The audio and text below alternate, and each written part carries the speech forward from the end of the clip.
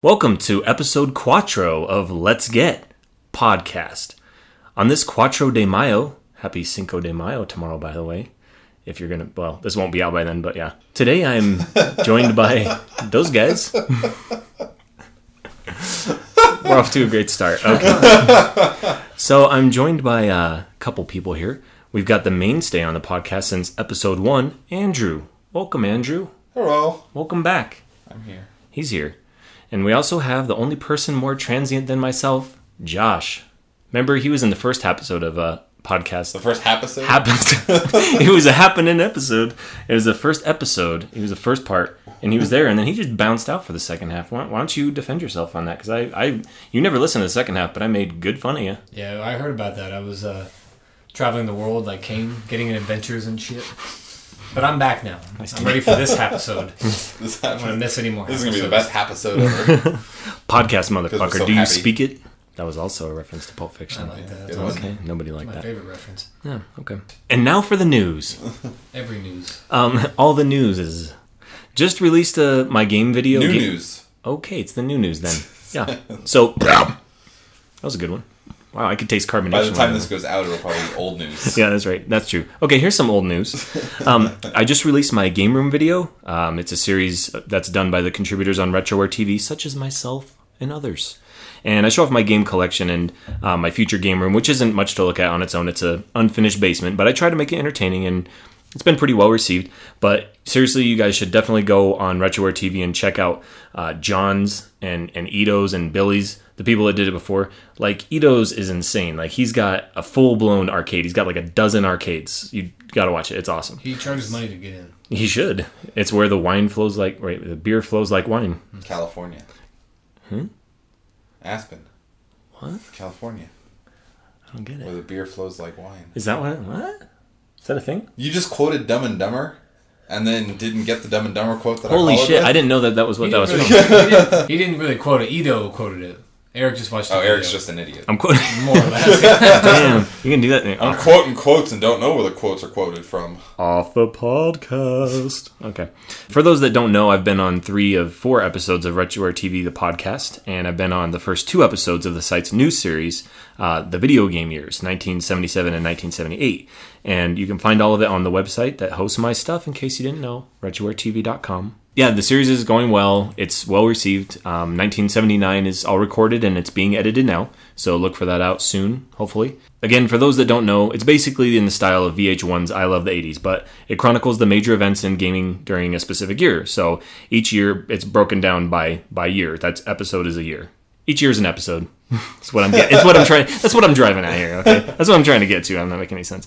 But they're basically 15 to 20 minute parts, and they're released one at a time until the episode's complete.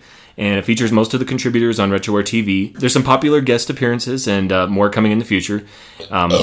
Okay, and it's very informative and funny. Thanks, Josh. That was funny.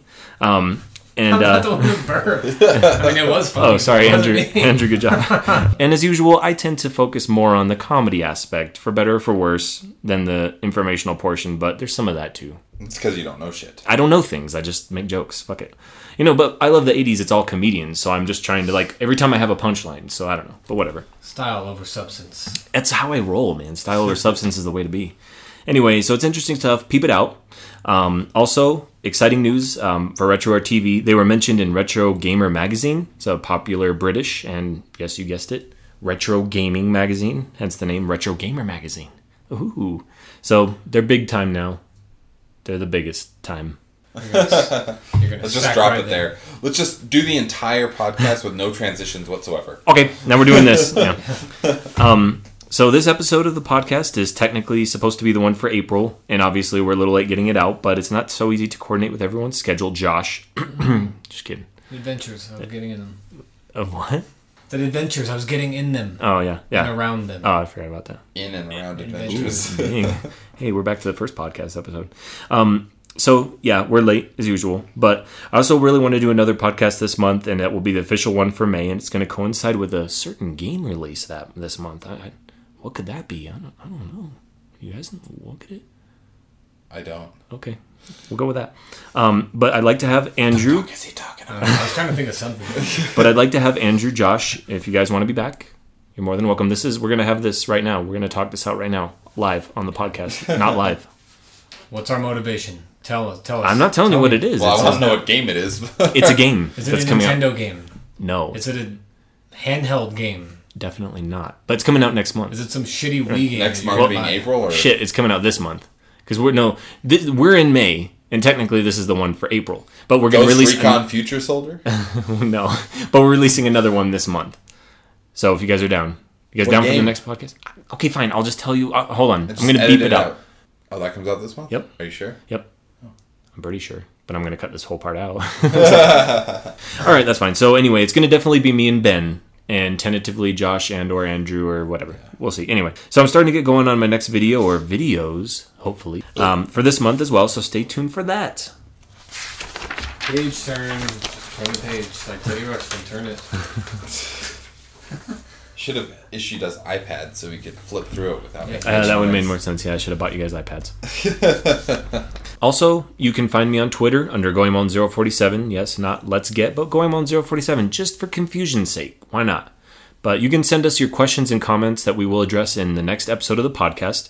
We're going to be addressing some at the end of the show right now, but you can email us at letsget047. That's just letsget047, no apostrophe or exclamation points or anything. Is there an umlaut? There's not. At gmail.com. And so please tell us what you like and what you don't like about the podcast. For example, do you like the banter at the beginning of the podcast or not? Which parts? Do you like the blog and links? Because that's a pain in the ass. If you don't like it, I'll cut it. He wants to cut it. Yeah. Don't like it. Do you like music in the background? That's also kind of a pain, but I don't care. I'll put it. It makes it more interesting to listen to. Fuck it. Anyway, etc. Question mark. Okay. I'm noticing my beer is almost empty. Hey, cheers to that. What are we drinking, Andrew? We are drinking Avery 19, but it's almost gone, and we need to open another beer. Man, we do need to open another beer. Josh, what are you drinking? I'm drinking Tattoo and Cherry Coke. Damn, that's good. Bringing it back to when I was 20. I didn't know what alcohol was. I just drank anything. I will say, though, at all. Tattoo is like smooth. You could just drink that without any Coke or anything. Should I get us a beer real quick? Let's go get beer. Okay. So let's talk shit about Andrew while he's gone. Yeah. Oh yeah. Okay, let's go. Okay, let's go. Can't do as well as you. Okay, let's go. Oh, yeah. Oh, drinks. I want to drink it. Don't hit it! Man, don't get me Right on started. the edge, Eric. Living on the edge. Living on the edge.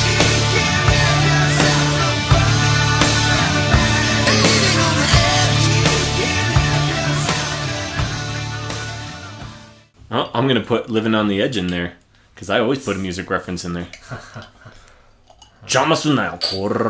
Alright, next we're drinking... Oh, what? How the fuck do you say that? Salmon? Wait, salmon sauce? You would probably be better for that, because you're German. You speak German, don't you? Yeah. No, you speak more German, don't you, Josh? It's not a German beer, though. Oh. It looks like a German word. Samichlaus? Product of Austria. Oh, shit. Yeah, it is German, then. Okay, so we're drinking Samichlaus. Is that how you say it? Well, it depends on where you're from in Germany. Samichlaus? People from Munich would say Samichlaus. Samichlaus? Yep. Samichlaus? Yep. Okay, so we're drinking Samichlaus. Classic. Malt liquor. It's fucking 14%. It's like fucking wine. Wine beer. Weird. Except good. Ooh. Not very carbonated either. Here you are. Why don't you pour some to Andrew? I'm not going to too much. Very high alcohol. You can smell that right away. I want to experience it.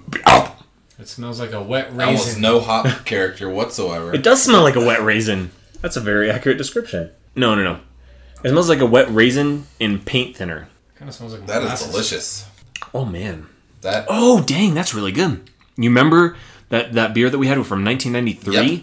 That's what it tastes like. This is a Bock. It's clearly a Triple Bock. Yeah, let me see the bottle. Triple Bocks always tastes like raisins to me. That was a good description. I always say raisins. Brewed only once a year on December 6th. This beer is aged for 10 months before bottling. Damn, it's good. Isn't that good? Mm-hmm. Dang. We gotta savor the flavor. So it's only brewed on December 6th? So this is... For 10 months, that means this is from December of 2010. It was bottled in 2010. Yeah.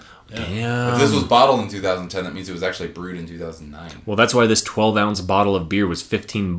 Wow. Yowza. Enjoy. We can't afford a better mic. Fuck off. This beer is why we can't have nice things. 6 pack of beer costs more than this mic.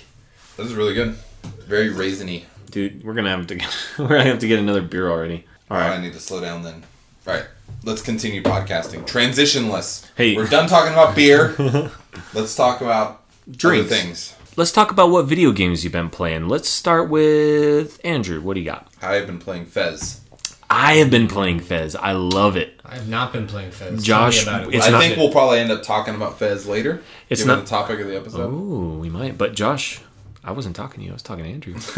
Just kidding. I'm sorry, sir. No, but what else? Fez? What is we've been playing Fez? We're going to talk about it a little bit. Okay, what is Fez? Andrew, it's your turn. So Fez is a retro-themed platformer on the Xbox 360 that the basic mechanic is that you can rotate the world. It's a 3D world, but you play on it only on one plane at a time. So you can see it from 4 different angles. And while you're playing it, it's 2-dimensional, but then you can flip the levels in 3D space. And it's kind of hard to describe, but it's the most... out of all the like neo-retro stuff that's been out over the last few years, it feels the most authentically retro to me out of anything. it's a lot like Super Mario or Super Paper Mario. It kind of has a similar feel because, Super Paper Mario has the whole 2D to 3D thing, and it has that, but it's I don't know, it's different. Probably It was clearly inspired by, games that had similar mechanics in it. So probably the best way to explain it to someone that hasn't seen Fez, if they Yeah, I guess that would be a good way of describing it. Except you never actually play the game in 3D. You always play it in 2D. 3D dimensions. But you Three rotate dimension the window. world throughout 3 dimensions, but only one of 4 sides. It's like you're playing on a little cube that you can rotate. Oh, speaking of cubes, you got to collect them. You got You to have collect them cubes in the game. How far are you? Oh, you had to restart. That's I had to start over. That's my biggest complaint with it is, first off, it has some pretty nasty bugs in it. If you leave the game while you're in a room that has brick walls, your game becomes unplayable. Brick walls only? Yes. It could be a different room? Yes. Oh, that's weird. It's very strange. Your game becomes unplayable. That happened to me once after I had about 12 or 13 cubes. And then the second time, my 4-year-old decided to play it without me. And you can't have more than one saved game. So he started a new game and it overwrote my game. And I had to start all over. In this one, it's just way too easy to start over. Yeah. You just pick start new game and that's it. It's too easy to be. That's funny. It's authentically retro. That's Yeah, true. it That's is. One true. save game at a time. That's It right. is, yeah. That's it. You can't even save. You got to play it all the way through. Okay, we'll talk about that in a bit. Anything else about Fez? It's really great. It's really great. I love it. Have you been playing any other stuff? Sorry. Well, I play a lot of games on my iPhone because that's all I find time to play. So And it's also accessible when you're pooping at work. yeah, it's also exactly. I can do it while I'm taking a sheet. But yeah, I've been playing Angry Birds Space because I don't care what anyone says. I love Angry Birds. I love it too. Yeah, and let's see, what else did I play recently? There's always all the games that just constantly get updated with new levels. Where's My Water? I love that game. I don't love it, but I own it. I play it. Have you played any of the Kairosoft games? No. Dude, you got to get on that, man. Kairosoft games are so good. I really wanted to do Is a that review. Game Dev Story? Yeah. Game Dev Story. Dude, they have 7 or 8 now. Yeah, I I've haven't only played any of 2. those. They have a Grand bunch. Prix Story, I played that one a lot. Let's go there. They have Game Dev Story. They have Sauna they have Story. Edo Town. They have it's not Spa. sauna. Hot Tub. Spa. Steam Room. Hot Spring Story. Finland. Hot Spring Story. What the hell? Hot Spring Story. They have School Academy Story. They have Mall Story, Mega Mall Story. They have F1. What do you know? F1. Grand Prix Story. They have Grand Prix Story. They have Venture Town Story or something like that. There's a new one. There's a space one now. Damn, they're up to 8 or 9. I love those Kairosoft games. I was actually going to do a review of all of them when they had 5 games out. I was going to do it on my iPod and shoot it in the bathroom in the dark. And I started recording it, and it didn't look good. And I'm like, I don't know if people really want this. And now that there's so many games, I wanted to do one video with every Kairosoft game in it. And I don't know. RetroWare TV is a retro gaming site, obviously, but I like to do just a bunch of different stuff. I like to do. So I've done some modern games, and I've gotten some flack for doing that, but I like to do a lot of different stuff. And I don't know how popular the Kairosoft games are, and how well known Game they Dev are. Story, I know, was pretty popular. Really, because if it's not that well known, I'd like to get it out there to the Yeah. public because I want people to know about these games. Are awesome. Well, they haven't released them all on Android because I have an Android system phone and there's only 3 of them, I think. All those ones you just mentioned, the new ones, I haven't seen them. Yeah. Yeah, So no, and I'm actually kinda there were some screwed on that one. there were some ones that were exclusive to Droid for a while, because Well, not Droid, but Android. or whatever. So there were some ones that were there were some ones that were Android exclusive, like Grand Prix Story before it Yeah. came out here. Yeah. So What else? What else you been playing, Andrew? I don't know. That's it, really. Okay. Plants vs. Zombies. That's always That's old news, but it's been like my wife discovered it and my 4-year-old discovered it. And so they are both playing it constantly, and so I got sucked back into it too. So I've been playing that a lot lately. Oh yeah. Speaking of 4-year-olds, Josh has some news. I have a 4-year-old. He has a 4-year-old. Tomorrow his wife's going to give birth to a 4-year-old. It's going to be the creepiest shit ever. It's going to hurt like a bitch. She's been in there for a long time. Marinating. Yep. Josh, what have you been playing video games?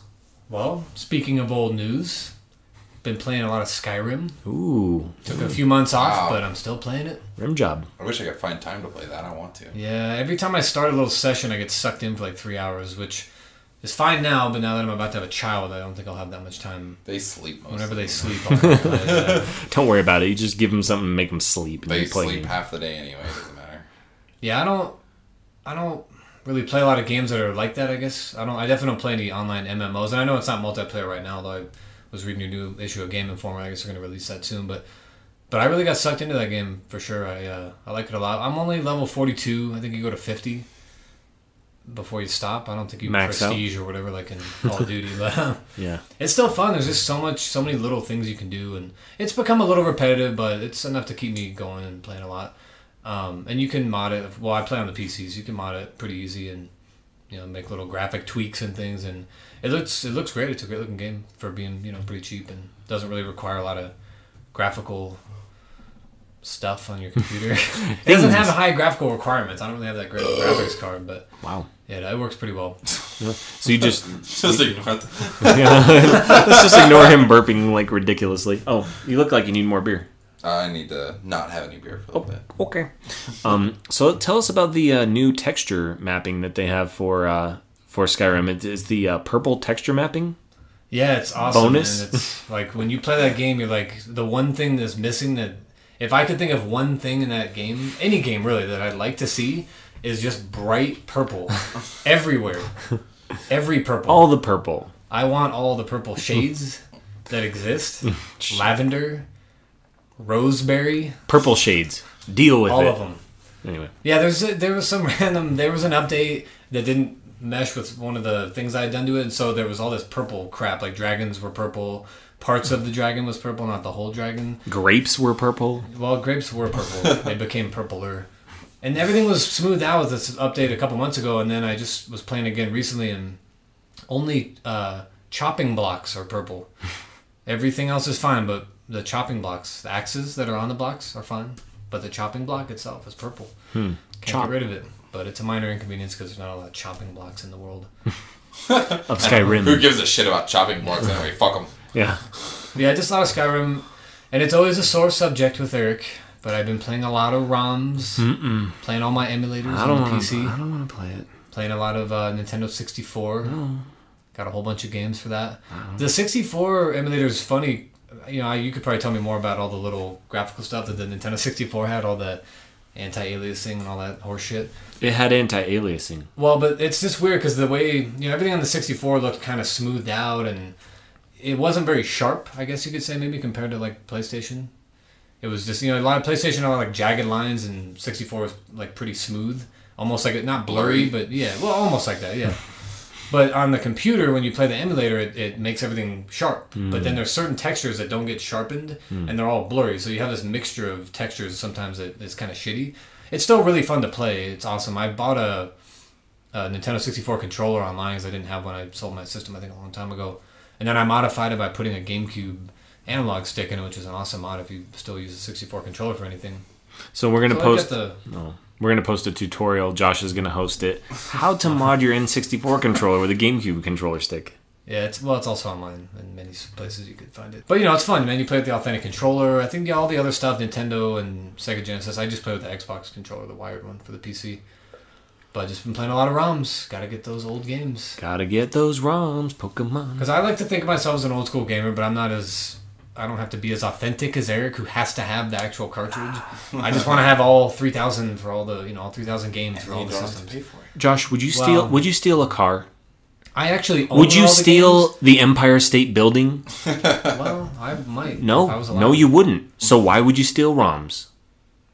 He owns the games, he said. He owns all 3,000. That's the thing. It's actually legal because I do own them all. They're somewhere. I can't find them, but they're there, and I own them. But I don't download those ones. No, these are just backup copies for what it's worth. Chop. Just in case all the other copies on the internet are gone, you have a backup. That's all I'm saying. For the It's internet. just for safety's sake. I'm not trying to implicate myself or anyone else. You said this on the first podcast, but I turned you in. They're coming to get you. So yeah, just Okay. been playing a lot of random stuff. Nice. And also, I love the ROMs because you can save whenever you want. I know that's cheating, really. Like playing Contra in NES. It's funny, we're going to talk about that. Well, I like to cheat because I like to save whenever. Because you could actually beat Contra with 3 lives on a ROM because you can just save anytime. Like every 5 seconds, just keep saving. And then if you fuck up, just go back to your last save point. Yeah, So I like you could that. also just hand the game to me and have me beat it and have the satisfaction of watching me beat it. I know. I just have to That win. did I not- can't lose. Out of context, that didn't sound very good. I know. You can beat it all you want. You can watch me beat it. Do you guys want It some? wouldn't be a first. No, I'm good. Okay, so someone asked me what I've been playing. What you been playing? Oh, okay, all right. Well, I'm kind of unprepared, but I guess I'll just. So I've been playing Super Princess Peach. I've been playing that on the toilet, like Andrew. I could take it anywhere. I just actually recently got it. It was a game that I was told was pretty rare, and I ended up buying it at Toys R Us. It was like I went there and it happened to be like a buy one get one 40% off sale day. So I got Super Princess Peach and I got Yoshi's Island DS, which I haven't really played yet. But Super Princess Peach, it's awesome. I mean, it's a goofy game. It's like she's controlled by her emotions, and that's how you progress through the game. Aren't they all? And, oh my! So yeah, It's like a dating simulator. yeah. So we won't touch on that anymore. Japanese game developers. Basically.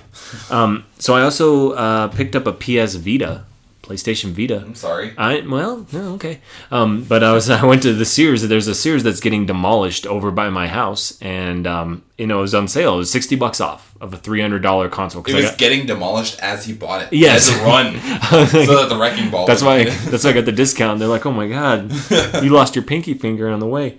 I don't know why I said that. But yeah, so I got the PS Vita and I got it with Uncharted, which is good. That's actually the first Uncharted game I've played, even though I owned the first and second one on PlayStation 3. I just haven't played them. But what I've played of it, I like it. I need to get into it more. You know what's funny is I always used to think it was ridiculous that you had games that you never played. And then the other day I was looking at mine and I have a stack of games that I haven't touched. Really? Nice. I'm impressed. I'm glad you got Sorry, continue. By the way, I've also surpassed the 1,000 games mark. Wow. Congratulations, Hey, Eric. thank you. You're a super nerd. You're the biggest nerd now. I don't know, something like 1,020 by now. But yeah. I also picked up... Basically, the reason I wanted PS Vita is because there's not a great selection out for it right now, but I love Katamari, so I bought Touch My Katamari. Also, I've been playing Angry Birds Space when I'm pooping, just like Andrew. Another Angry Birds So fan wait, you here, have huh? over 1,000 games? Yeah. At an average of $20 a piece? Well, average, yeah. $20,000. Dang, don't break into my house. I have a wooden sword. I know how to use it. And a security That's a lot system. of money, though, when you think about it. Yeah, let's not think That's about a lot it. of money. Let's not. So, and I've also been playing Fez, like Andrew. It's awesome. It's awesome.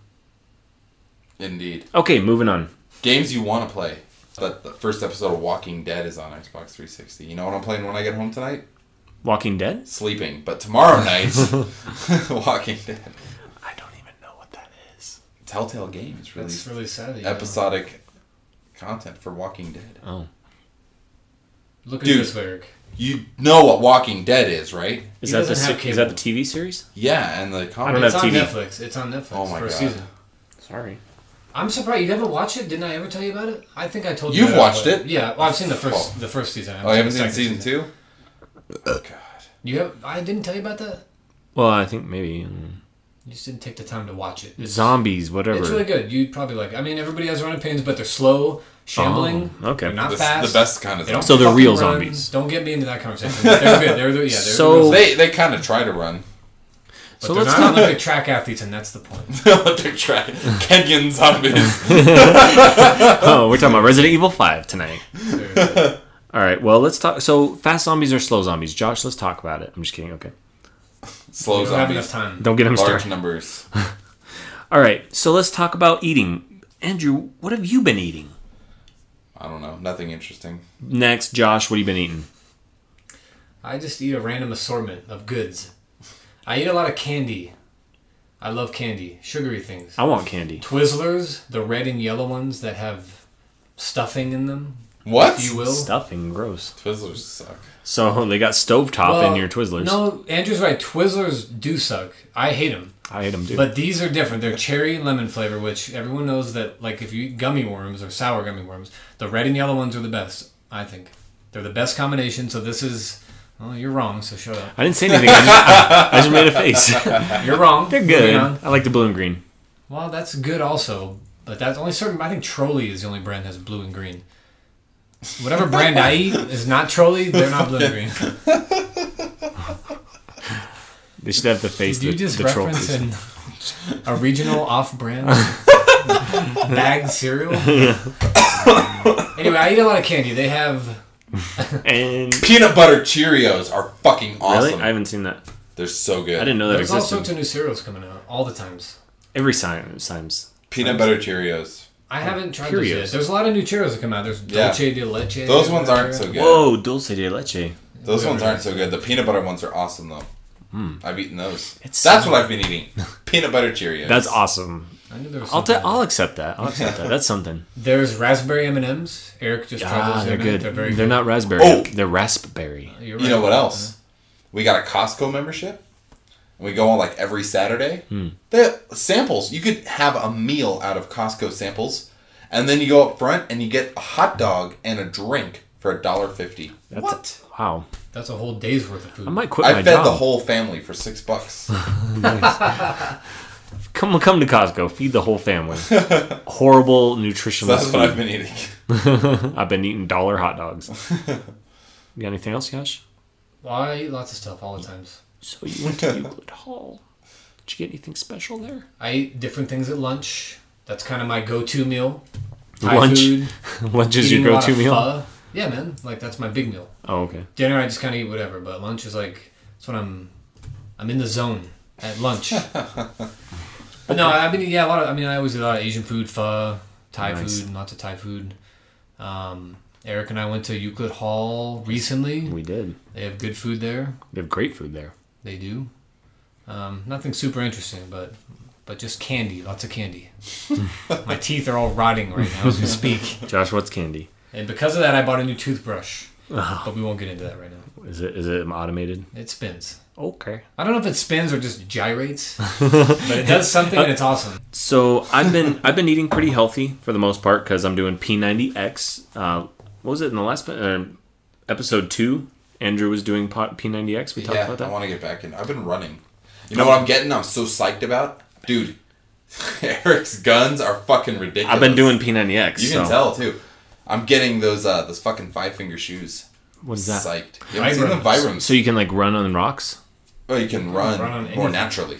Oh. Because it Every feels like rock. you're not even wearing a shoe. Nice, So okay. you can run the instead of heel barefoot running striking. thing. Yeah. I'm so psyched. They come in next week. I'm fucking pumped. You can run like a Kenyan. Oh, and I'm doing the Tough Mudder again in a few weeks. Oh yeah, I'm not doing it. God, I feel like Dude, I- seriously though, your arms look Thank you. good, man. Thanks. That's not creepy. No, I'm just kidding. So, but I have had a bunch of Doritos Tacos Locos por vida ese. Cinco de Mayo coming up, so I'm trying to rep it. So, but yeah, fucking delicious. Comes with cardboard sleeves so you can keep the cheese off your fingers. There's like cheese powder. The thing is, it's like literally like a Dorito. Have you had this yet? I have one, yeah. Isn't it good?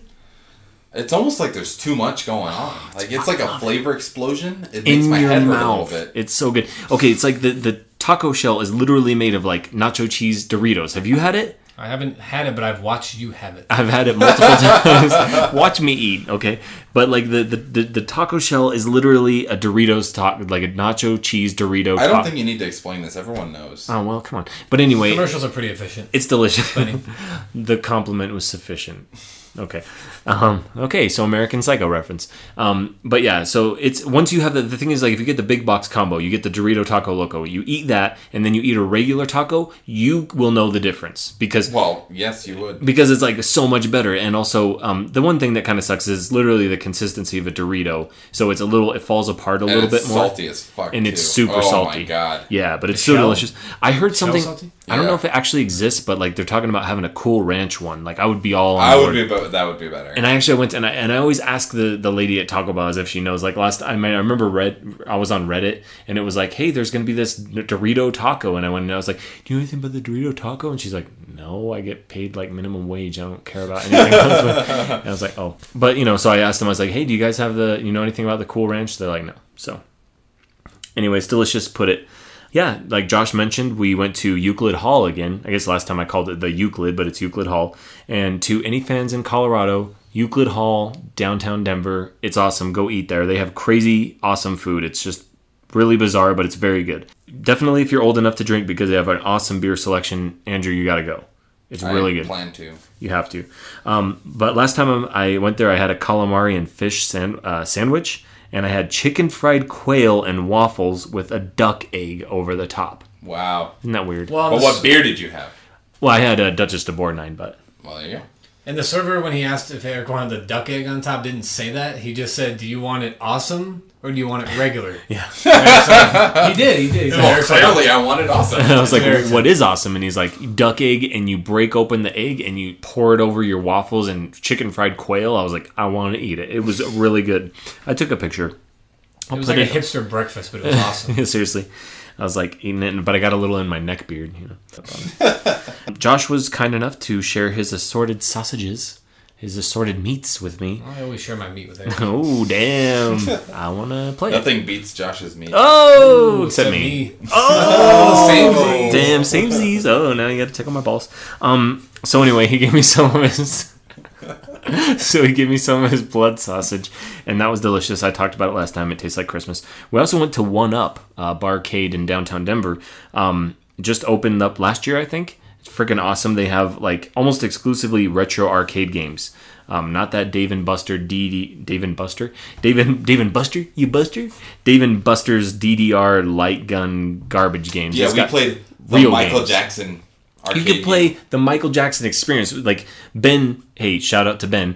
Ben came out, and me and Andrew and Ben went down to One Up, and we played him. It was awesome. Michael Jackson is awesome. Michael Jackson. You save little kids. Yeah. Okay, hold on. You save them, all right. Well, no, respect. Okay, respect. No. So we're moving on. Let's just talk a little bit about what we were talking about last time. The topic this time, we're talking about modern gaming through the eyes of retro gamers. Just like last time, this is part 2. Continuing the discussion. Last time we talked a little bit about why we're talking about this. People that weren't around when we were around. We're old. We're all old. Andrew, you're 30. Yep. Josh is about to be 30, and once he's 30, I'm going to be 30, right? A little shortly after that, so we're old. So we talked a little bit about our video game backgrounds, me and Andrew, but now, Josh, tell us about your video game background. What are you all about? I'm just all about games. Okay, so moving on. Just same as any kid in our generation. Christmas '88, get an NES. Get the NES Zapper, play Duck Hunt forever. My parents probably played it more than I did. Although my parents didn't take it from me like Eric's. And they didn't take... Shout out to Eric's parents. Dude, they never gave it to me in the first place. They gave it to my dad. That's a travesty. Okay. I love you guys. My parents, unlike Eric's parents, allowed me the pleasure of having all the cereals. The pleasure. Nintendo cereal. Let's not talk about that. The Nintendo cereal system. Don't talk about it. I ate it sad. A couple of times. So sad. No, just I also had the Nintendo cereal. I hate you both. It was two flavors. Yeah, it was Zelda and it was Mario. Did it taste like Mario flavor. And Zelda? Hold on, it was fruit flavor and it was berry flavor. Now berry is a fruit, but it's separate. Fruit and berry. Who's Barry? Is that your hairdresser? Dun, dun. Is his name Barry? That's another podcast. Right. So his name is not Barry. So Chi-Chi. It's Chi-Chi. Like Mon-Chi-Chi. Or like if you speak Spanish, Chi-Chis. That means tits. Yeah, Happy Cinco de Mayo. And then I don't know about you, Andrew, but I pretty much grew up as a Nintendo kid. I mean, I had, Nintendo, Super Nintendo. I didn't have a Genesis, although a lot of my friends did. So I liked it a lot. I played a lot of it, but I didn't own it. Yeah, I think I mentioned last time that when the Genesis came out, I was totally, taken in by their advertising. It was all, blast processing. Yeah. Genesis is so awesome, and Nintendo is lame as fuck. I guess it is then. And I was like, yeah, Genesis is awesome. TV doesn't lie. And then I realized much later that I was an idiot. Sega. Yeah. I think Mortal Kombat having blood on the Genesis and sweat on the SNES totally sealed it for me. But the Genesis is better. They made up for it in Mortal Kombat 2. Well, yeah. And then basically any other SNES game except Sonic was better. I'm not sure anything was better on the Genesis. Well, this is Lion King. Well, that's a lame reference, but I was gonna say something about Aladdin. Aladdin much better on the Sega. Yeah, the graphics are totally it looked like the cartoon. And Lion King, all the Disney movies probably were better on the Sega. Yeah, they just looked a lot better. I don't know if all of them were, but the Capcom licensed games were better on the Genesis. But otherwise, SNES games. Fuck sports games. So anyway, we don't talk about sports. Moving on. No, what do you got? Yeah, anyway, just Super Nintendo, Sega Genesis. When I was young, I couldn't remember this. Super Nintendo, Sega Genesis. When I was dead broke, man, I couldn't picture this. 50-inch screen, money green, leather sofa. Got 2 rides, a limousine with the chauffeur. I remember getting a Nintendo 64, greatest day of my life. I went out on Thanksgiving, Black Friday, to go buy Ocarina of Time. Thought I was going to be in some long-ass line at Target on Colfax, and I wasn't. Pretty much me and like 4 old ladies, and I went right to the video game section, and I was the only one there. So then I spent like 14 straight hours playing that game. That's how it was when I went to buy Banjo-Kazooie, because I thought it was going to be way bigger than it ended up being. I was like, I pre-ordered it at Target, and I ran over there, and there was like 1,000 copies of Banjo-Kazooie. I was like, oh. And then there was an old guy there who's like, do you want to pre-order Quest 64? I'm like, well, I'll wait and see. Wah, wah. I'm glad I didn't know pre-order that. So, and then I ended up getting a job with Eric at a video game store.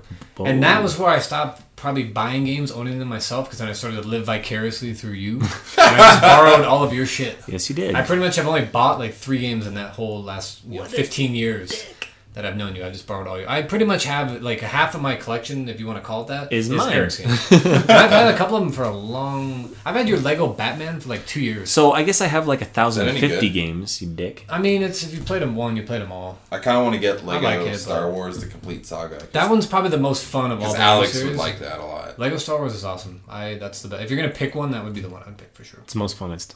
So last time we talked about some things such as being able to play in the same room, versus playing online now. That's something that's kind of lost, and I miss it. It was kind of awesome. It's like, hey, dude, you want to come over and play video games now? It's like, I can just hop online and play, and I don't know. I miss it. Last time we talked about having to be able to make do with what you got. Like we didn't have necessarily like big allowances, and we didn't have a lot of money growing up, so you'd end up putting up with crap just because you had to. You had to. It's the only game you had. You just gotta get the most fun you can out of what you got. Fester's Quest. hey, that's actually, I like that game. That game is hard. It's hard. It's really hard, but it's like Blaster Master. It's a good game. Since I started doing yoga, when I go like that, it goes... It's supposed to be the fountain of youth, my ass. All right. So, we talked about the achievement system a bit, and how it's a good thing. We like it. It's a good thing. It makes you think differently about games. We talked about replayability, old versus new. I said new games have more inherent replayability. While I would like to replay Super Mario 3 like once a month, pretty much. But Andrew disagreed with that, and we're going to talk about that a little bit coming up here. We have some listener feedback on that. We talked about downloadable games, content, virtual consoles, stuff like that. We talked about soundtracks, 8-bit versus modern, generic soundtracks like classical music and whatnot that we have nowadays. But now we're going to talk about some new stuff. Let's open up some new topics. Let's expand on what we talked about last time. This could be the last episode of this topic. We're definitely going to talk about something completely different later on this month, but we might continue this in the future. So let's just see if we can seal the deal. If not, we'll continue this topic next time. I think this topic could be an entire podcast by itself, so I'm sure we'll end up talking about it again. This one right here? Just the whole retro gaming through the eyes of modern eyes through the games of retro eyeballs. You're not driving. so retro balls. They're old balls, and they just hang lower. They kind of droop a little. There's nothing wrong with that. It just happens. What we're going to talk about now is gamers being more common nowadays. The idea of a quote-unquote gamer. It's more commonplace nowadays than it was back then because it was more hardcore. It was like the people that were really, really hardcore about gaming.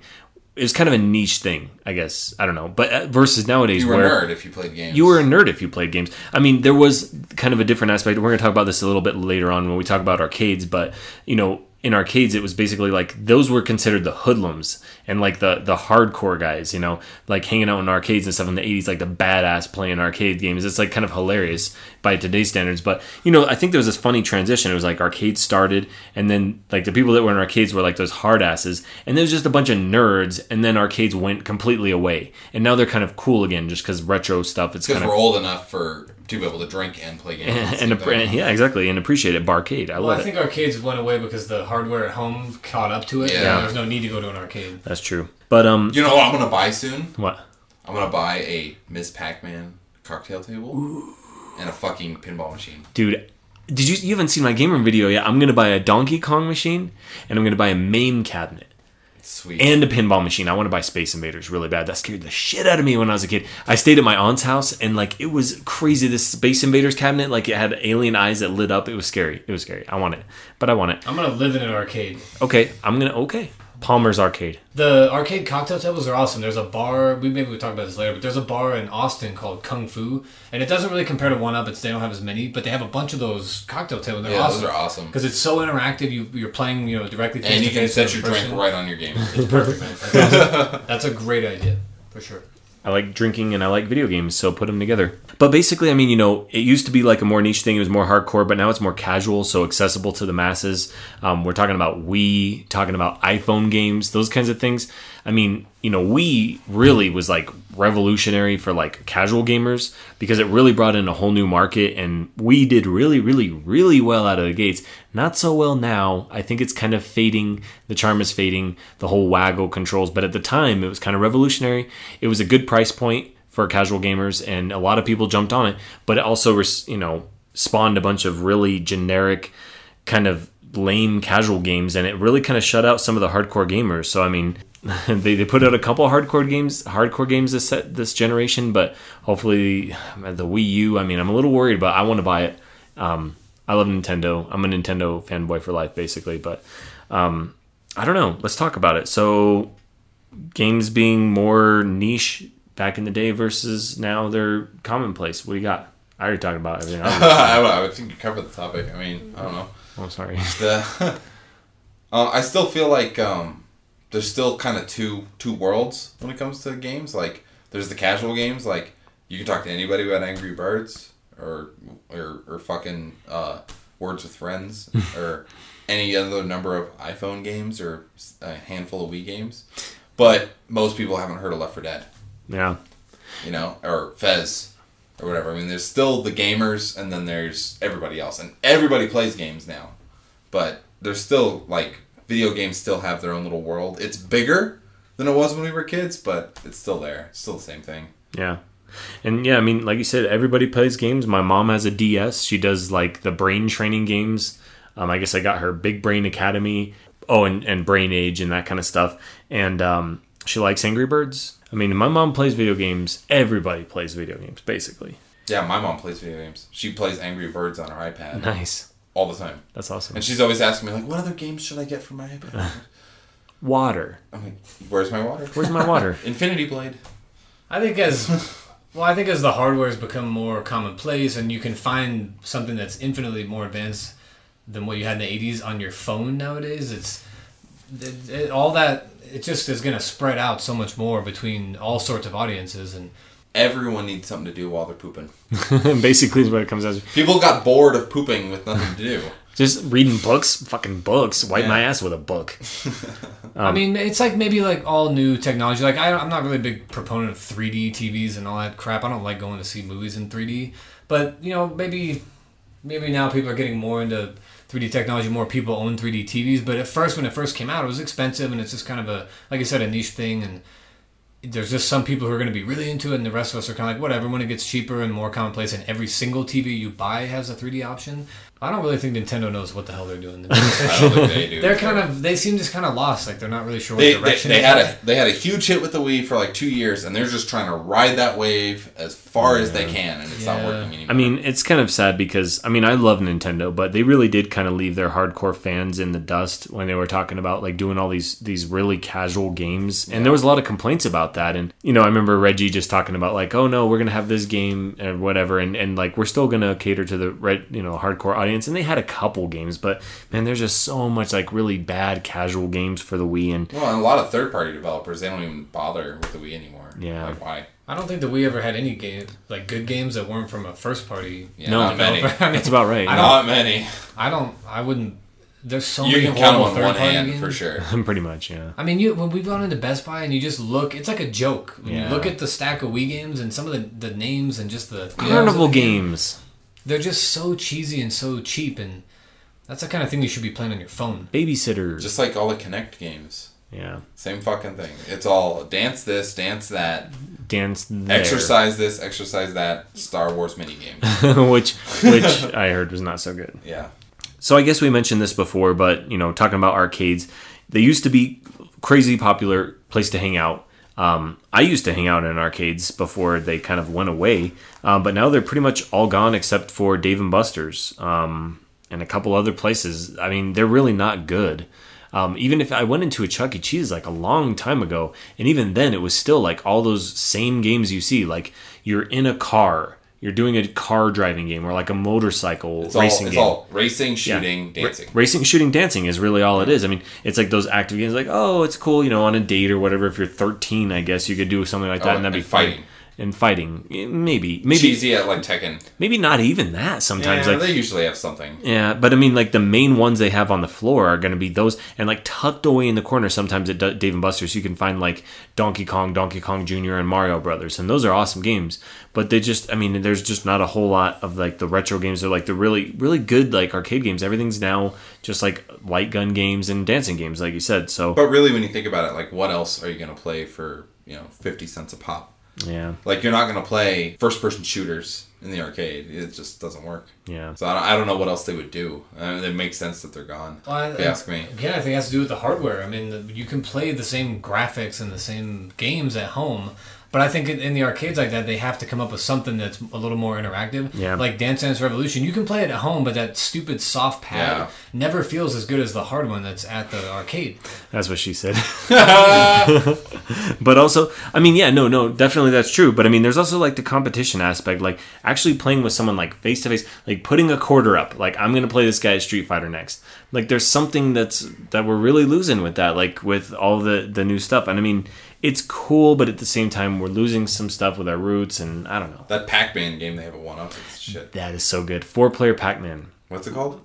It's 4-player Pac-Man. Well, it has a name. It's like its Pac-Man own versus. iteration, though. Yeah, it's like Pac-Man Championship Edition, but you can eat each other. Yeah, it's exactly what it is. It's called, Pac-Man Championship Edition, but you can eat each other. It's 4-player versus Pac-Man. It just but the points have nothing to do with it. It's not about it doesn't matter how many pellets you eat or how many. Yeah, you just gotta eat the other Pac-Man. Yeah. As long as you're the last one standing. Exactly. That game is so fun. It's so but good. it's really quick. It's fast paced, and you get like 5 levels for 1 quarter. It's good. Yeah, you get a lot of value out of that game for sure. And it's good. It's quick enough that like they can make their money.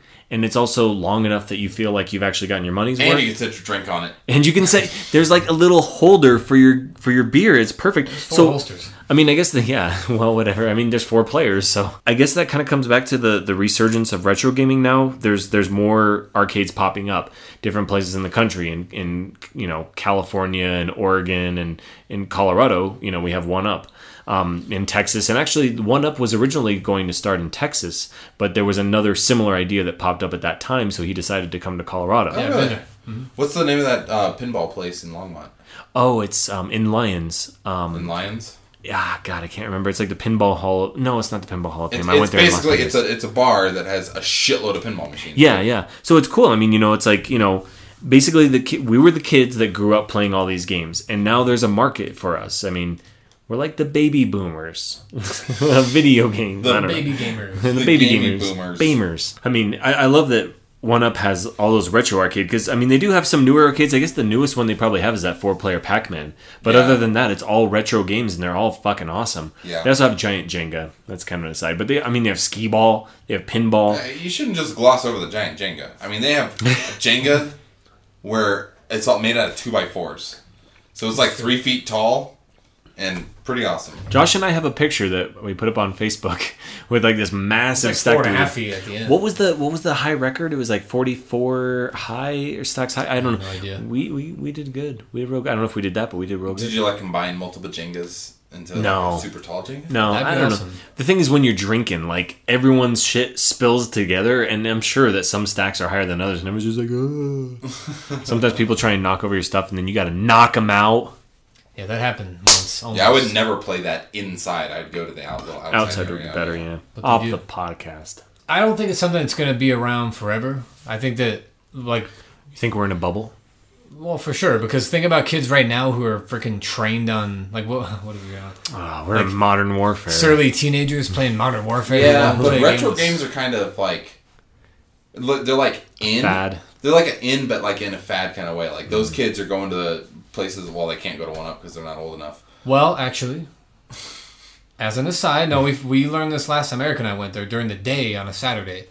You can be any age up to 16, but if you're 16 to 20, you can't go in there. It's so weird. We went in there and there's a little kid, there's some like little 10-year-old kids running around, and I was like, yeah, we talked about actually maybe going there with the kids. Yeah. I was like, what is this? And then the bartender told, you can be up to 16, and well, that's actually pretty awesome though. Like you Yeah. said, I mean, Yeah. you can get little kids into it, but Alex would crap his pants. That's going to awesome. that We place. should do that. When you guys have kields. I guess it just, we have a different appreciation for it because we were pretty young, but we actually were in an arcade at the time when those games were in the arcades when they were new. So we have a different appreciation for it than, I would just call them Call of Duty kids. Like, first-person shooter kids are never going to quite get it. They may think it's cool and it's a fad, but I think that eventually those, and I will be sad if that day comes, but I think eventually those arcade bars they just won't be as popular and they'll go away. Well, that's why 16 is the cutoff age, because that's where you play Modern Warfare and you're surly. And you're surly. But we You need become to surly. That's you the need to surly enjoy age. it as much as you can now because they're not, and really they're not all cool. Like you mentioned the one in Texas, and I just said that briefly earlier. But it's called Kung Fu, and it's a really cool concept. But it's like 1UP, like a quarter. I mean, it's a bar that just happens to have arcade games, but it also has like it also has like Golden Tee, and it has Buck Hunter, and it has the What the buck? those are arcades, but that's different. Like 1UP is a unique concept. 1UP is like I've only been there the one time. That place blew my mind because It's awesome, huh? Because I think it was a Saturday night that we were there, and it's in Lodo, which for people that don't know is like the hip section of Denver where like all the bars are and stuff, And the shootings, and the violence. which I witnessed.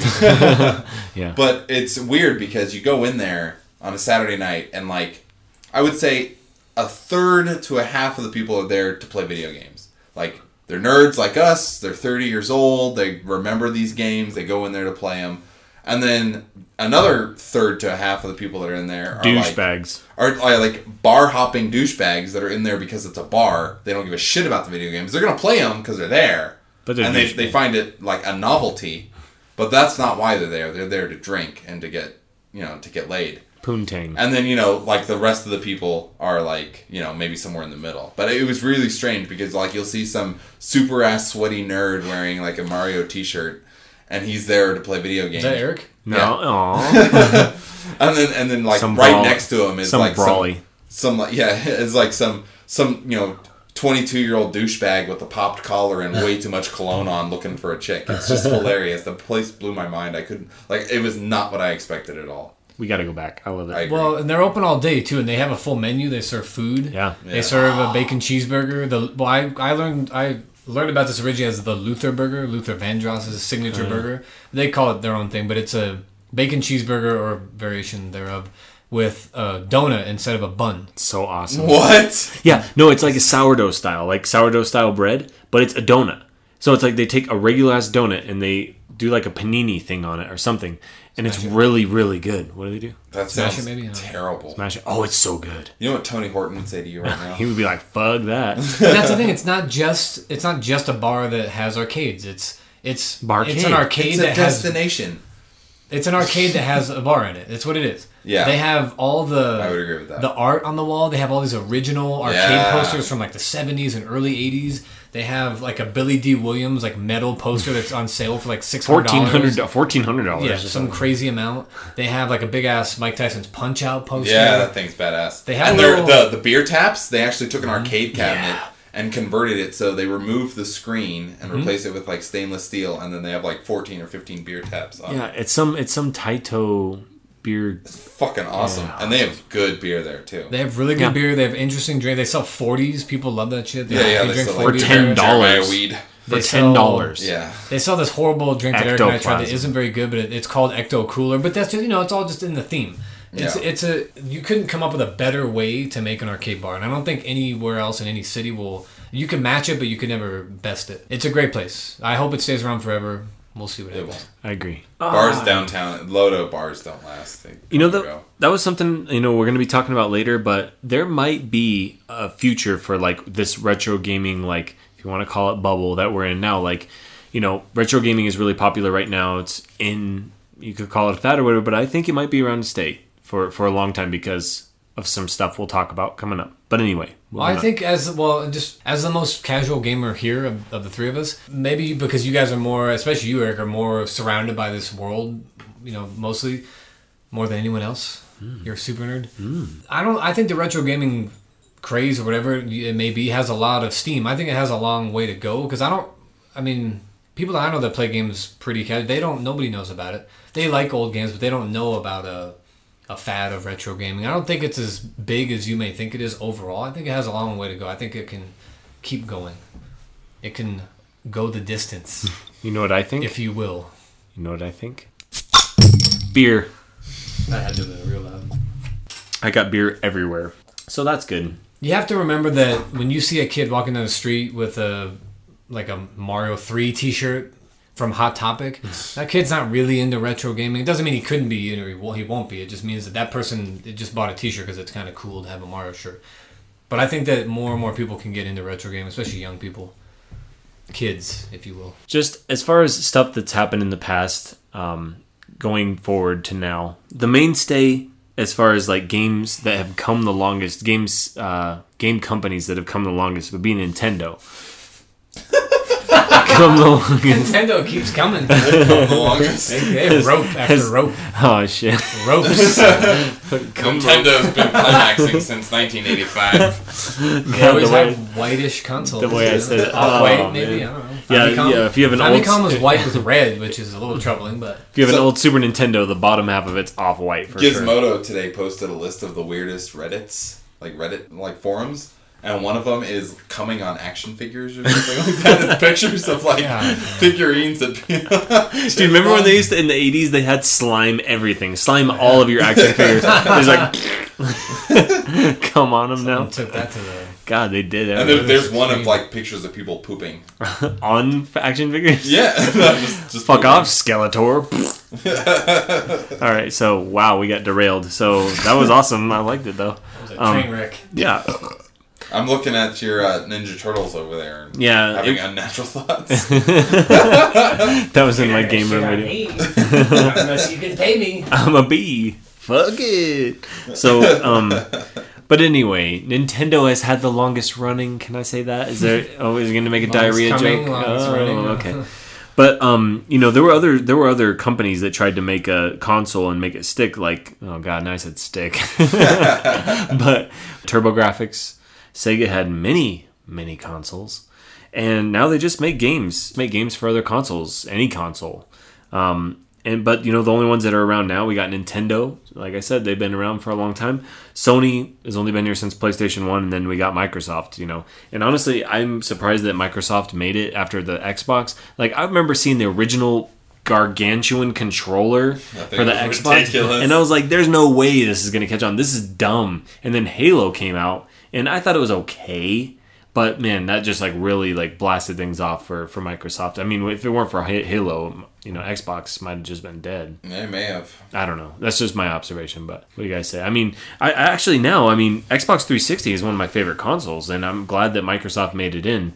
But we still have Nintendo, Sony, Microsoft. That's the new three. Well, I think Microsoft took advantage of the fact that Nintendo was still kind of going after somewhat casual, maybe not as maybe not Nintendo was going after more non-hardcore gamers. You know, all the restrictions on violence in their games. You know, everybody loves Mario, and they had great first-party titles. But you know, Microsoft, I think, probably could brush them to the side and just deal with the PlayStation 2 at the time, which I'm sure was, you know, a one-on-one battle. But I don't know, Microsoft just had probably so much money to pump into advertising and getting the rights, you know, to have different companies make games for them. You know, there were these games that were competing for a place in the running, and we had TurboGrafx, but that fucking went nowhere. Nintendo stuck through the whole thing. Jaguar. And Sega died. Well, fuck, that's awful. Neo Geo. That had no running. Well, we can talk about $800, buy it. Yeah. More than that nowadays. But so next, what I want to talk about is the punishment for anything that you fuck up in a game. Basically, in the old days, the death penalty, I guess if you want to call it, in video games was harsh, severe. Sometimes you had very limited lives. I mean, most of the time you had really limited lives. Sometimes you had like no hit bar. It's like you get hit one time and you're dead. Like we're talking about like Adventure Island. You get hit one time, you're dead. That's it. And also, the whole time you're running, your health bar, I guess if you could call it that, is counting down to 0. As soon as you get down to 0, you die.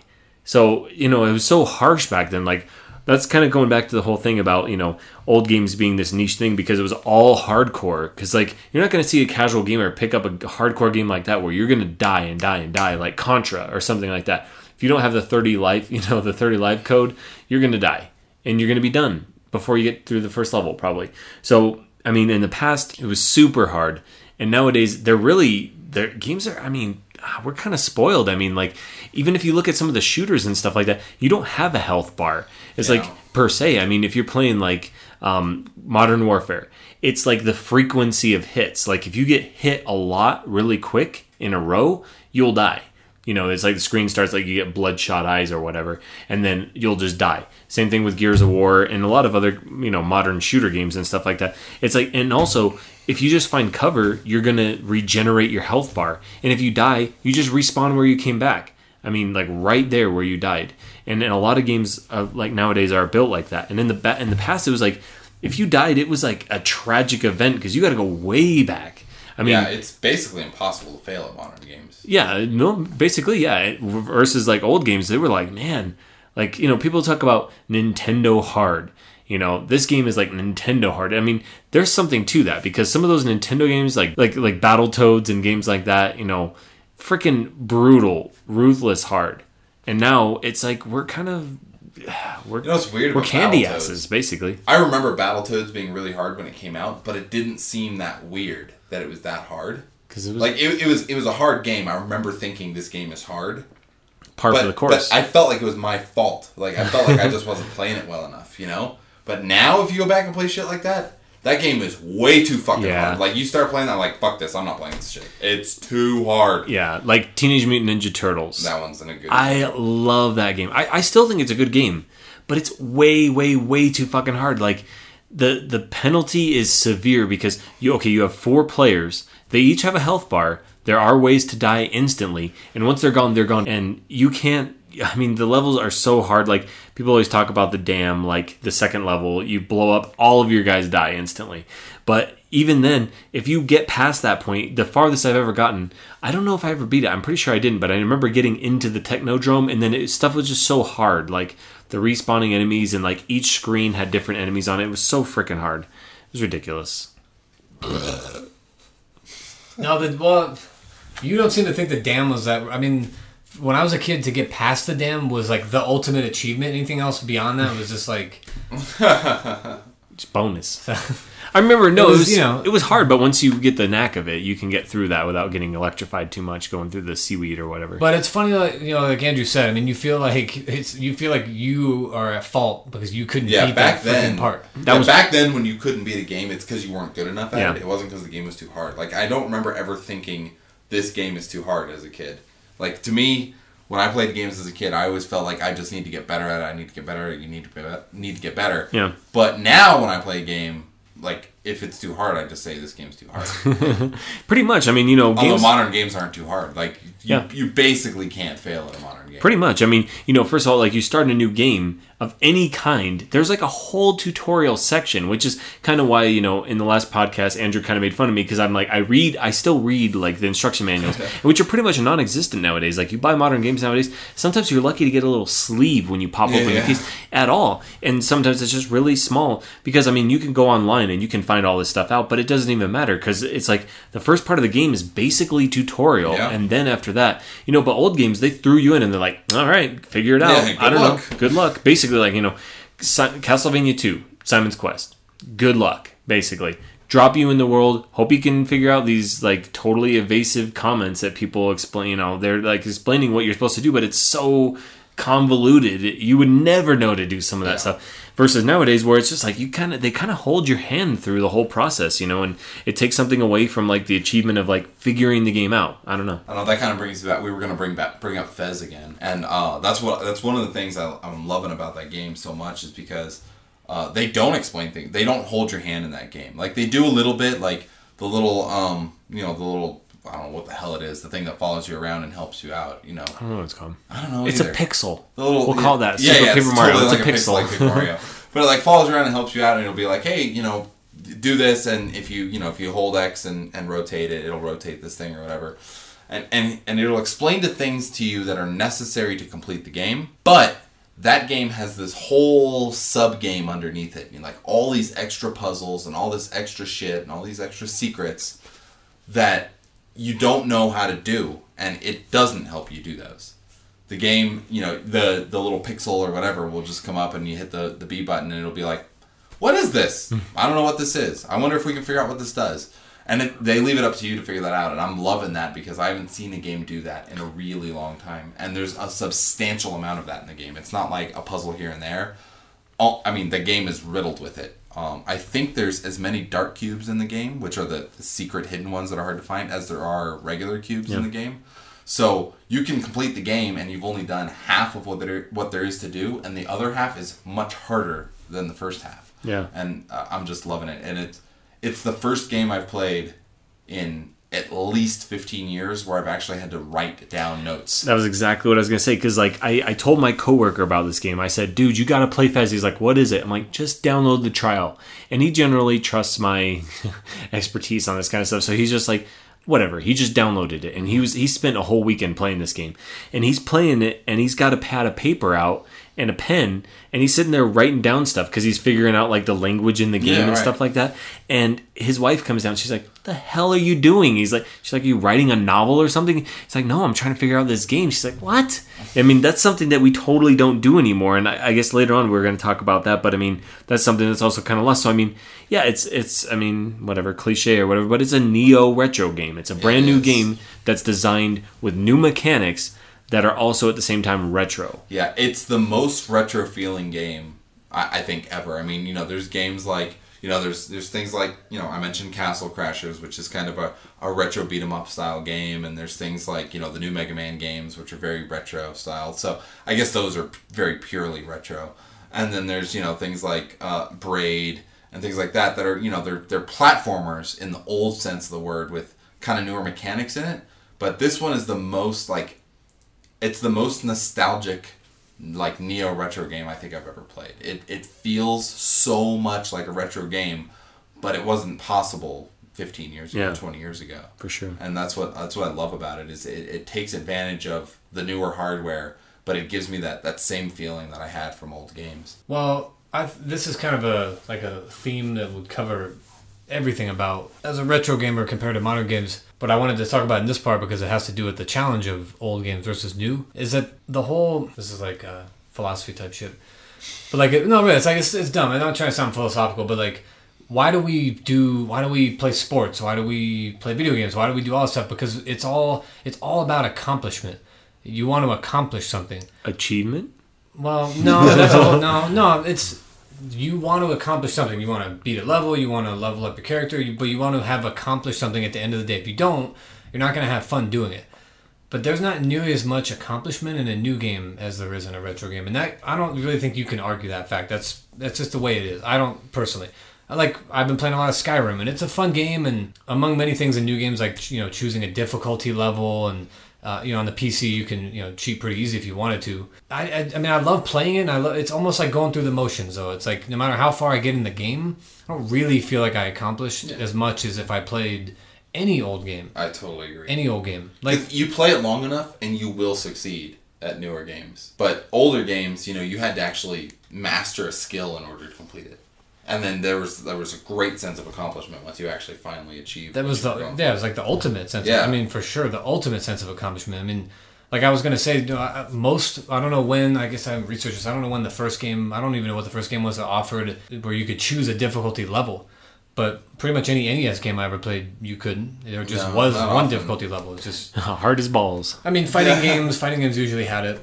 That was the first time I remember doing that. But usually it's you just play the game as it is. That's like you said earlier, again, to repeat it, it's your fault, not the game. It's the game is what it is, and you're going to undertake that challenge, but it's not the game's fault that it's hard. You're not good. You got to keep practicing. Exactly. But every young kid nowadays can tailor whatever game they play to whatever skill level they're at, and I always had a horrible habit of doing this where I would always put the game on the easiest difficulty level, always. So I would beat it, but I never felt like I accomplished anything. Yeah. Like even when we played Earth Defense Force, I don't think we put it on the easiest level, but I never played it on the hardest. I know you did. I never did. I beat it on Inferno. So well, see, that's ridiculous. I loved beating it, but I was never really truly challenged. I mean, you're just going through the motions. Mm-hmm. And so I think as a whole, in my opinion, I think you can't really argue that new games are ever going to be as hard as old ones because it's all customizable. You just I think modern games are all about story and game mechanics, and they're either a game is good if it either has a good story or some interesting new mechanic, but otherwise they're all cookie cutters of one another. Really, when it comes down to it. But old games, retro games, they were more about the challenge and mastering some new skill. I mean, we're going to talk about cheating a little bit in a little bit. Well, I also think that this is a natural progression that NES games and maybe Super Nintendo, games, especially 8-bit games were what they were because most of them anyway were arcade ports. And the goal of an arcade game ultimately is to make money. I mean, they're there for you to make you die so that you have to put in more money. Which is just funny because once you've paid for the game, who cares? But right. But that was the way people thought. That's the way game developers thought about games. Exactly. That's the way they were developed. They're developed in such a way that you had to be really, really good to beat the game on 1 or 2 lives. And, arcade games, you generally get, a few lives. And I think most are home ports, you probably maybe were given a little bit more leeway. But like Contra, I mean, you really, without the Konami code, you only have 3 lives. That's an arcade game. That's how the arcades work. Yep. And that's, again, the sense of accomplishment when you can get, even if you don't beat the game, if you just get really far. Yeah. Imagine if you were in the arcade and did that same thing. That's crazy to get that far in an arcade game. Yeah. And that's why you would just keep pumping, quarter after quarter after quarter in. I mean, I remember, it wasn't the hardest game, but the Teenage Mutant Ninja Turtles arcade game. I beat that game in the arcade many times with friends, but it took me like $10 to get there. Seriously. They have it at 1UP. Yeah? Yeah, they do. It doesn't always work, but... Well, that's what I was going to say. So, and I know this is what's coming up next. So I think that's how modern game developers can make up for the fact that their games aren't really ultimately all that challenging, is by giving you the option then to have separate challenges, which aren't really a part of the game canon in that particular case. Maybe they're separate things you can do. And like most things in modern times, everything is about showing your life off to your friends. So just like being on social media and showing people, this is where I went today. I checked in on Foursquare. I took a picture of the hike I went on. Here's my achievements. With the achievements, you can show all your friends. You can have bragging rights. And maybe I think it's kind of cool compared to retro games is that you can prove it. Yeah, I mean, like some kids say they could beat a game with the minimum amount of lives, whatever. But unless you can prove it. Unless your name's in Nintendo with Power. With a Polaroid? I think I have beaten Contra on 3 lives before. But see, how do we know? I don't even know if I have or not. So, but at least with an achievement, you have proof. Yeah. I have beaten Contra 4 on the DS. But I mean, as far as like the death penalty or punishment, old versus new, I guess, the main thing is like saves. You can regenerate like right away if you die in pretty much any modern game, including Fez. Actually, there's no penalty whatsoever. Exactly, you just pick up right where you left off, and the worst penalty is maybe you have to make a couple jumps over again. Yeah, but I mean, like we're talking about, you can't save at all. Even Super Mario Brothers 3, a game that can pretty easily be accomplished in 3-4 hours. Depending on if you use warp whistles, you could do it under an hour probably. But I mean, nowadays you can save anywhere. And like Josh was saying with ROMs and stuff like that, you could save every second if you wanted to. Even in like on 3DS, if you download those old games, you can do save states essentially. Wii games, you can do save states. So, nowadays it's a lot easier than it was back then. And I'm not going to lie, I mean, I'm sitting here arguing about that, but then earlier I told you that I do that on ROMs, and that's because like my brain has been trained by all these modern games to save whenever you want, make the game tailored to your skill level, which takes all the charm out of it. But I'm not going to lie, at home, I love to do that. But when we go to 1UP and play the arcades, we played Dig Dug the other day for like an hour. Forces you to be real. We just didn't stop playing Dig Dug forever, and I probably pumped like $10 of quarters into just Dig Dug that one night. I want to dig it. I want to dug it. And I only got to level 8. Show me how to Dougie. I need to practice more. You do suck at Dig Dug. Show me how to Dougie. I don't suck at Dig Dug. I was drunk, but oh, okay. I was inebriated. I was looking at you, but I was talking. I was like, what? I'm pretty good at Dig Dug. Well, so I guess we're Dig Dug Arcade though, not the NES one. It's That's different. true, yeah. The NES one's a lot easier. On an aside, Eric, what the fuck's up with Dig Dug 2? It's weird. It's what is it? You're breaking off piece of island. I don't know. Because I played it for 5 minutes and stopped. I just couldn't do it. It's like all the enemies are just right out in the open. You just kill them all. I own it in the box. You can break off pieces of island. Do you eat the pieces of island? I own it in the box. All right. I bought it for $1. Thanks for the info. It's awesome. So we're going to move on to the reward system. Nowadays, back in the day, it was basically points based. It was like whatever high score you could get. And you got 50,000 in Double Dragon? Yeah, you got 50,000 in Double Dragon. In how long? I can't remember in the movie. We're talking about the Wizard. We're referencing the Wizard. But basically, back in the day, it's like, I got however many points or I got however far. And nowadays, it's like you get rewards. You unlock stuff. You get avatars. You get achievement score. And it's new bragging rights versus old. And back in the day, it was probably like, take my word for it. Or you could do a Polaroid with a horrible, horrible picture. A horrible picture. Well, to be fair, Nintendo Power Magazine gave a tutorial on how to properly take photos of your games. I remember that. And you could show it. It didn't necessarily you wanted it to look like well. the magazine, which could never really happen. I remember that. I sent in a high score I had on Banjo-Kazooie, but they never ended up using it. But it was really high. Because they couldn't see it. Probably looked like balls, yeah. I remember developing it. I was like, I hope they can tell that's a... Okay. I hope they can tell that that's an 8, not a 3. But yeah, it didn't look that good. Let's talk about cheating. Back in the day, the only kind of cheating you could do is basically you could tilt a pinball machine. We're not that old, man. If you were really old. Actually, yeah, they had tilt sensors in them by the time we were alive. But anyway, no, but you could use Game Genie or Game Shark later on. But nowadays, you can use mods. Or you can unlock stuff that will allow you to cheat in the game. Once you get a certain point, you can unlock it. That's been since Nintendo 64, you could do stuff like that. Like in GoldenEye and Turok and stuff like that, you can unlock all these cheats. You guys are yawning like motherfuckers, both of you. You guys bored by our own podcast? I'd like to remind you that my kids wake me up at 5:30 or 6 every morning. Chop! It's kind of frustrating because... if you're playing like a shooter or something like that, you'll see all of a sudden someone's just fucking winning like crazy. Like, they gotta be cheating. But you can mod games nowadays, and sometimes you can't tell. Yeah. Hopefully they get caught. Fuckers with the lag switch. Yeah. Playing on Modern Warfare and stuff.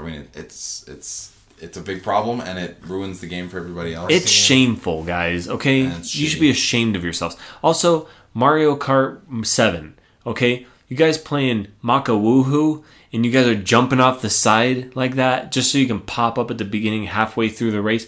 What the fuck, guys? You're ruining the game. You're breaking the game. That's in the game though. Is that cheating? It is cheating. It is cheating. The designers of the game just fucked up and they didn't realize. The original Mario Kart, you could jump off Rainbow Road on one section if you timed it just right. You could land and basically cut your lap time by that's cheating. 3/4. It's called cheating, Josh. It's taking advantage of the bug in the game. Bug. But that's not a bug. They designed the track that way. They fucked up when they designed it. They fucked up. But that's like saying that because you found a warp wheel, so Mario 3 you're cheating. No, that's designed in the game. There's like things that were designed into the game, and then there's fucking shit up. I think jumping off Rainbow Road is designed in the game. The track is designed. Yeah, they fucked up the design. I remember doing that. They didn't mean to do it that way. It was a mistake. It was a and I respect your argument, but I don't know. I think cheating is something that's done where you, like you said, like a Game Genie, where you have to go around the code of the game and play God basically, and really, do whatever you want with it. There's definitely a difference between the two, but I still I haven't played Mario Kart 7, but if people were doing that, it would piss me off. It's really why bad. Can't you guys just play the game the way it was meant to be? Exactly, and there's so many people, like, every time you start a match, and I don't know if you played Mario Kart DS, but that was an awesome game. It was like the first time you could play. Mario Kart game, in my opinion. It was so, up until 7, it was definitely the best. And now, it might even still be the best just because of all the crap that goes on in this one. But I mean, everyone votes for Maka Woohoo, and I never understood. I was like, I always lose. I don't understand. And then I looked online, I was like, what the fuck? Everyone's cheating. Every motherfucker jumps off that one spot. And I kept trying to find out. I was like, they must know a different part of the track. No, they're cheating.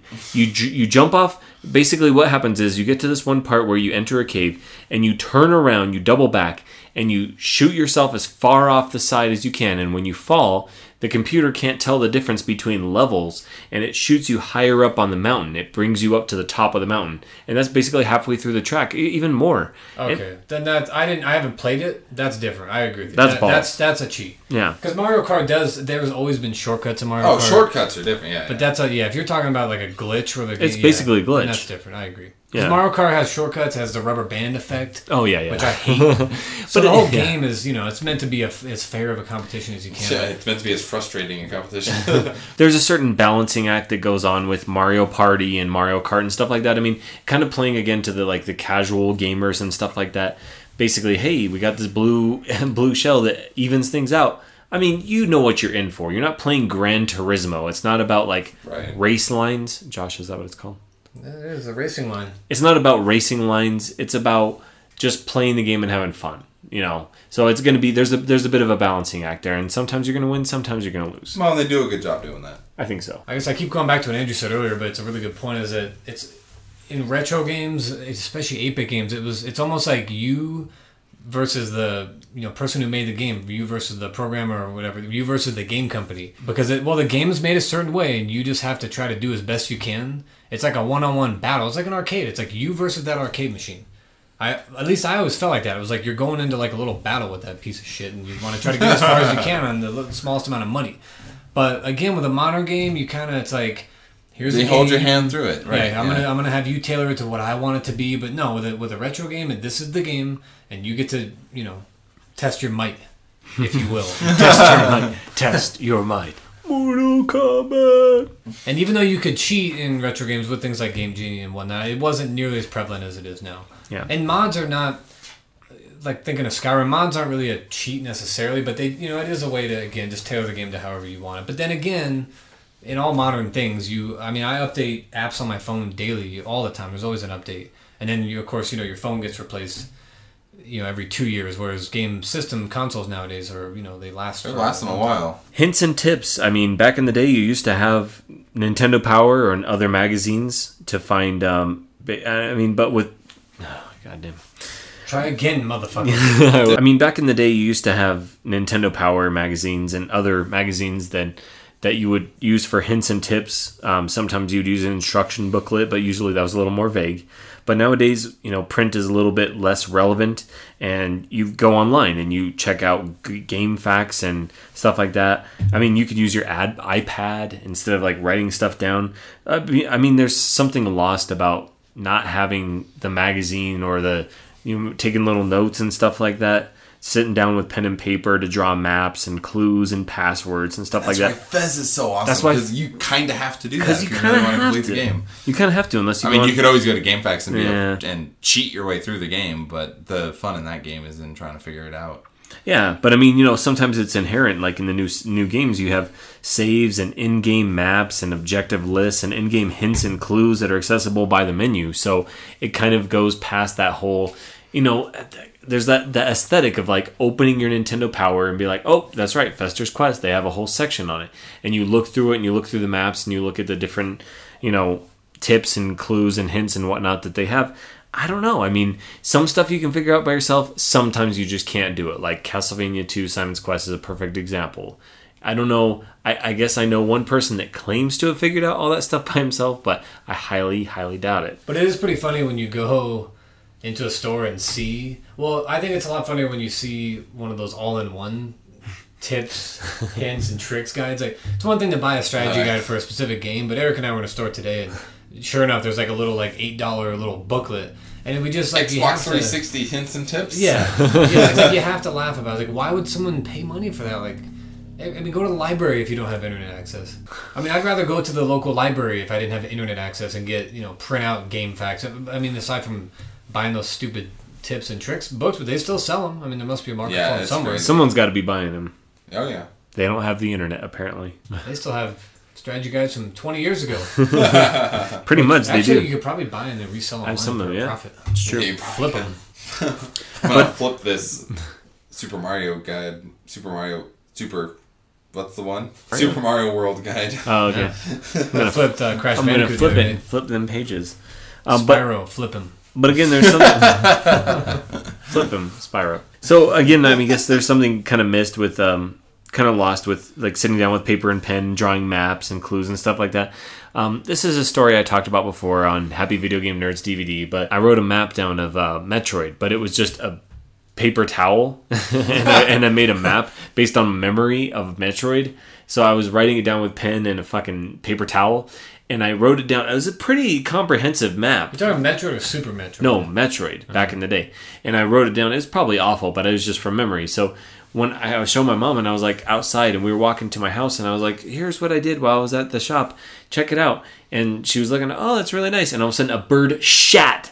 And it came down and it pooped in my hair and it pooped on the map. What? The map like was dissolved because it was a paper towel. And I was like, "Oh no, we got to go in and rinse it off." She's like, "Hon, it's gone. You gotta throw this poop away." And poop paper. And I didn't understand. I was like, "No, I've worked so hard on it." Back in the day, you used to rent games from Blockbuster, for example, and nowadays you could do GameFly or trial demo games online. That's different. Talk about it. You could actually rent systems from Blockbuster too, not just games. Hey, you could rent a Nintendo 64. That's what I did like 3 times before I won mine at Target. I talked about it on Subtle brag. RetroGamers TV Part 3. I talk about it. Well, Super Nintendo, I'm sure, came out holidays 1991, 2. My birthday wasn't until July, so I didn't get it until the next year. So I actually rented Super Nintendo twice before I was able to get it. For real. I was hoping also if I just rented it enough, my mom would just get fed up and just buy it for me. But she did. She held out and waited till July of the next year to purchase it for me for my birthday. But yeah, you could rent systems, you could rent games. That was like the local hangout, man. That's where you went. You could smoke candy cigarettes.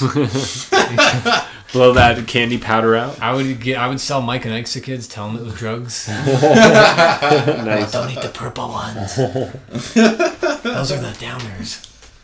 If you want to go down the bunny hole, eat the red one. Hole. If you want to go back, eat the blue hole. And the blue hole. Eat the blue hole. Eat the blue pill and you go back. Oh, the Matrix. Anyway, Blockbusters are going away. You're not going to rent games anymore at a physical store. Nowadays it's different. You do it online. The end. Bow. Josh wanted to talk about something. Well, there's not actually a whole lot to talk about. Because by memory, which doesn't always serve you correctly, I seem to remember video games... I thought they were a little more exclusive just as a whole when we were younger in the 80s, late 80s, maybe early 90s, because they were a lot more expensive. But then I started doing some research, and I don't know how credible some of the sources are, some of which include Wikipedia, of course, but like using an inflation calculator I found online through the U.S. Census Bureau, I thought games seemed to be a lot more expensive, when relatively. Well, everything's relative. I mean, things cost less, but people made less money. Long story short, what I found out was there was probably like between a 10 and 20% difference in cost back then than there is now. I kind of compared when, between 1985 and 1988 when the NES came out. It was $200, right? Well, the games were $40. I'm glad you asked, Andrew. I'm glad you asked. So the control deck, which was one of the first systems, the NES system to come out, came with the system, came with 2 controllers, and it came with just Super Mario Brothers. It cost $100 in 1985. Are you shitting me? Mm-hmm. It was $100. $200. No, well, there was another set that did, but the control deck was like a pretty basic one. That was $100. So that was in 2005, which I used as the example. That was when the 360 came out. That was $180 in 2005, which is pretty cheap because when the 360 first came out, that kind of equivalent system cost $280. So system-wise, it was actually a lot cheaper in the 80s. There was the NES Action Pack, which is what I remember getting, which was in 1988. That was the system, 2 controllers, and then it had the combo game, the Super Mario Bros. And Duck Hunt, and it came with the NES Zapper. That was $150, which is equivalent of $273. And then the equivalent one on Xbox was the Xbox Pro, the 60 gig, which was the system, only 1 controller, no games, and it came with a headset. And that was $300. So that was a little more equivalent in price.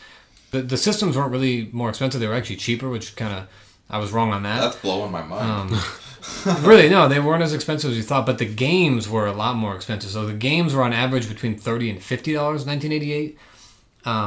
In 2010 that's between $56 and $94 a game. So that's a pretty considerable difference, because I think the most expensive games now that come out for the 360 or PS3 are 60. 60 is kind of like the going rate for the more expensive. expensive. Special edition or something. So you're comparing, the most expensive end in the 80s, almost $100 in today's money. So that's a lot more expensive, but really, again, when you combine the two things, like let's say for Christmas, your parents buy you one of the sets and a couple games, it's really not that big of a difference in price, so argument doesn't hold water. The end. Wow. That's really fascinating, because I thought for sure the NES was $200 when it came out. Well, what I found was if your parents, when you were a kid in 1988, for Christmas, Hanukkah, Kwanzaa, whatever, if they bought you what I would call a good system, which I would say the action pack, which is Mario Brothers and Duck Hunt, and let's say we were awesome parents, gave you 3 extra games, in today's money they would have spent $565, which to me seems like a little more than a parent would spend on like a 5-year-old kid. I mean, you can correct me if I'm wrong. Oh, yeah, for sure. And that's just for a video game. It doesn't include the other toys you would have bought for Christmas. Yeah. So that's probably the entire budget.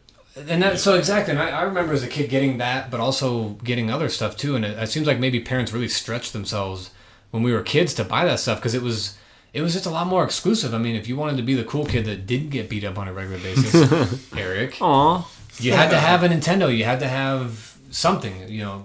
In the late 80s, it was Nintendo. Of course, you had to have a Super Nintendo. You have whatever was popular. You had to have the system. You had to have a multitude of games. But imagine I remember there was a kid I knew that had like 30 games. Those freaking things were almost $100 each. You have all 96 games for the Nintendo? That was a Wizard reference. Yep. The Power Glove, it's so bad. It's so bad. So bad.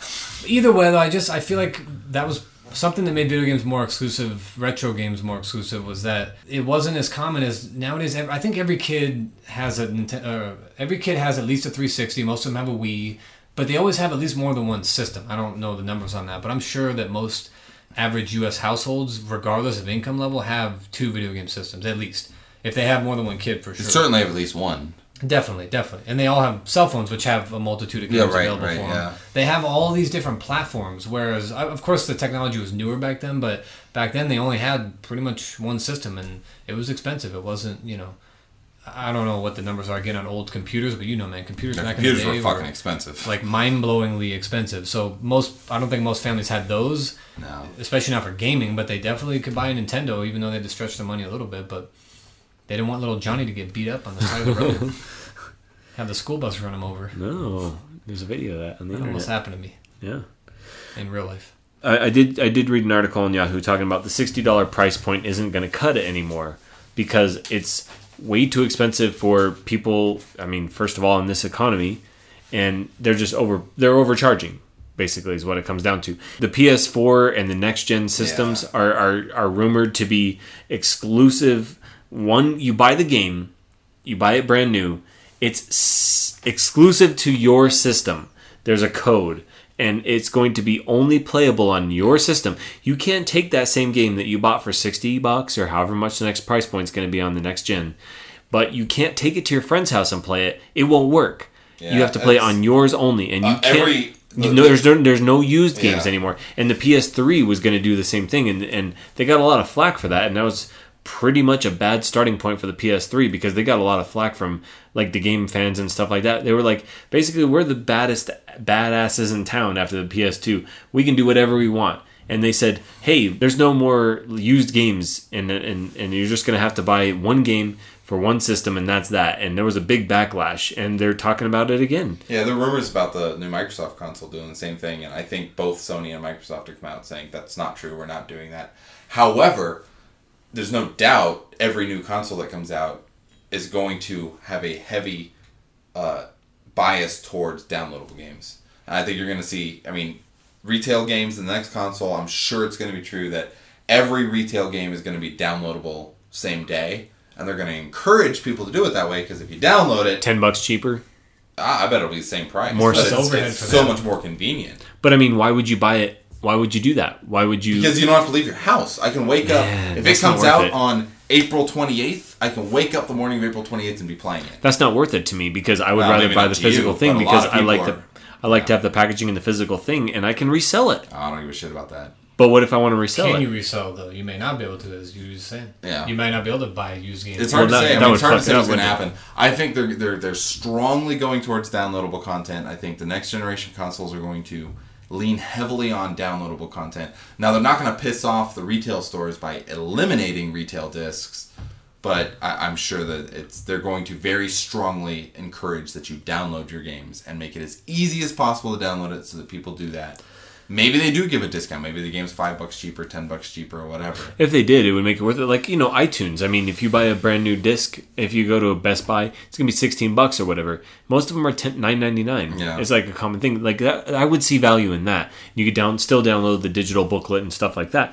But what's the motivation to do that for video games? Because I mean, if you could still sell it, that's fine. But if not, like, I mean, what's the future of games? Right off the bat, easiest way you can save money, not packaging all those games and printing out all those minute instruction booklets. If you're going to download a game, it's just like the record companies make all their money because they have to, they're the middleman between the artist and the person who buys the music. If you could download directly from the artist, there's a lot of money lost there for the record labels, and maybe it's not the best example, but point is there's no middleman. There's no packaging costs. There's no having a deal with GameStop. And I'm sorry, but GameStop and all those other corporate, they can't tell the game companies what to do. They don't have any power in that. They don't.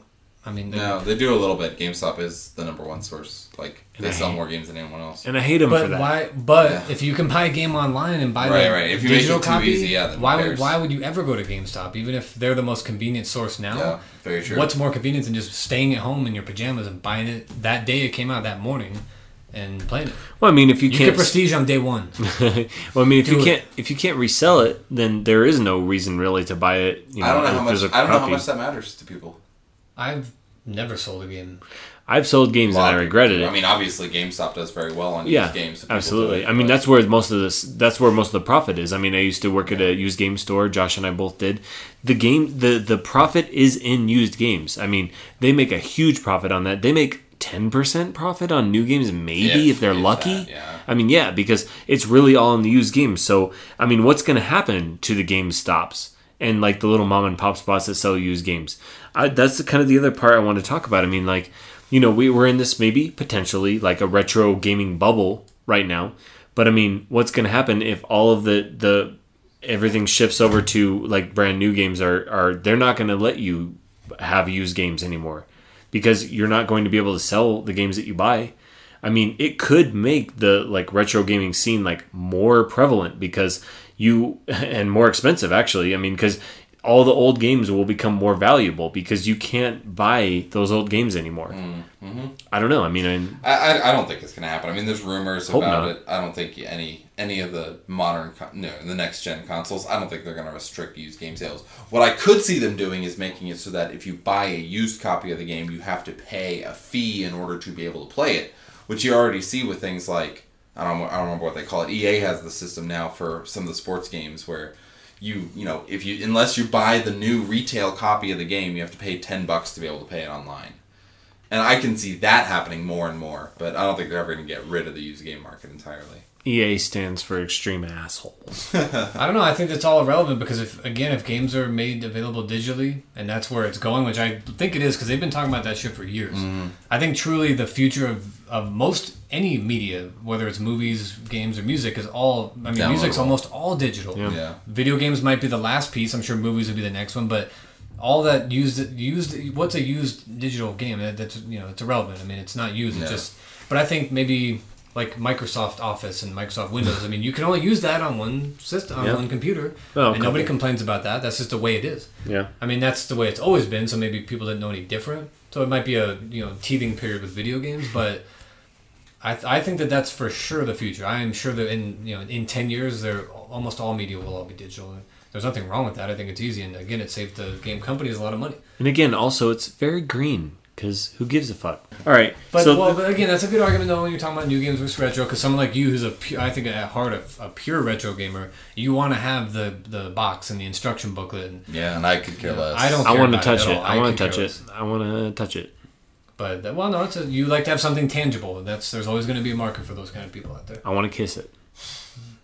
Okay, rewards. Club Nintendo Power back in the day. You could get some stuff. Club Nintendo is awesome because you can do all these points and coins and you can get new shit. It's good stuff. I never participated in the old or the new.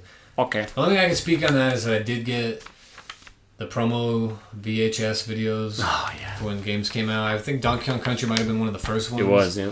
And then, of course, when Nintendo 64 came out, the Rumble Pack had its own, Star Fox and the Rumble Pack had its own VHS. So good. We talked about that on episode 3 of RetroWare TV, the podcast. Did you have to be in the club thing to get those videos? Or how did you... I don't think remember how I got them. No, I'm sure that's why we got them. It's on some kind of mailing list. I think it came in Nintendo Power, didn't it? Yeah, no, I'm sure it was part of Nintendo Power. Those videos would be worth more than they're waiting. Good. Oh my god. I bet they are, yeah. Dude, you got to listen to that podcast. Seriously awesome things. And they really are. They're so horribly awesome. Yeah, no. So horrible. They're so awesome. They're fucking awesome. No, but yeah, RetroWare TV, the podcast, episode 3, we talked all about Nintendo 64, and we definitely talked about the Nintendo 64 promo VHS, and we also talked about the Star Fox / Rumble Pack promo VHS, so peep it out. All right, so let's move on to our questions section. I'm not going to be using anyone's last name just to keep things safe. We got Anthony. Anthony types, "Hey Eric, what are your thoughts on the Mega Man Battle Network games? They seem to have a love it or hate it reputation, and I was wondering what your opinion is." To be honest, I haven't played them. I've definitely been tempted to buy them a couple times when I see them at the used game stores because I love Mega Man. Mega Man is a huge series, long-running series, and it has like over 60, 70 games or something. And I don't know. I mean, I know that they tried to model it after Pokemon in a way. They were trying to be like, hey, you buy this game, someone buys that game, you do some trading and stuff. And I don't know. I haven't played it. I want to check it out. So I really honestly can't give you a good opinion on it right now. So my opinion is neutral on that. So I want to check them out, and I'll get back to you on that. Maybe next podcast I'll bought some games, and I'll check it out. Yes. Yeah, I don't know anything about that. I haven't played any of them either. Next we have ZD Wario. Hey, he's like our favorite listener now. So, yeah. ZD Wario types, "Hey, dude, you shouted me out in the podcast. Yeah.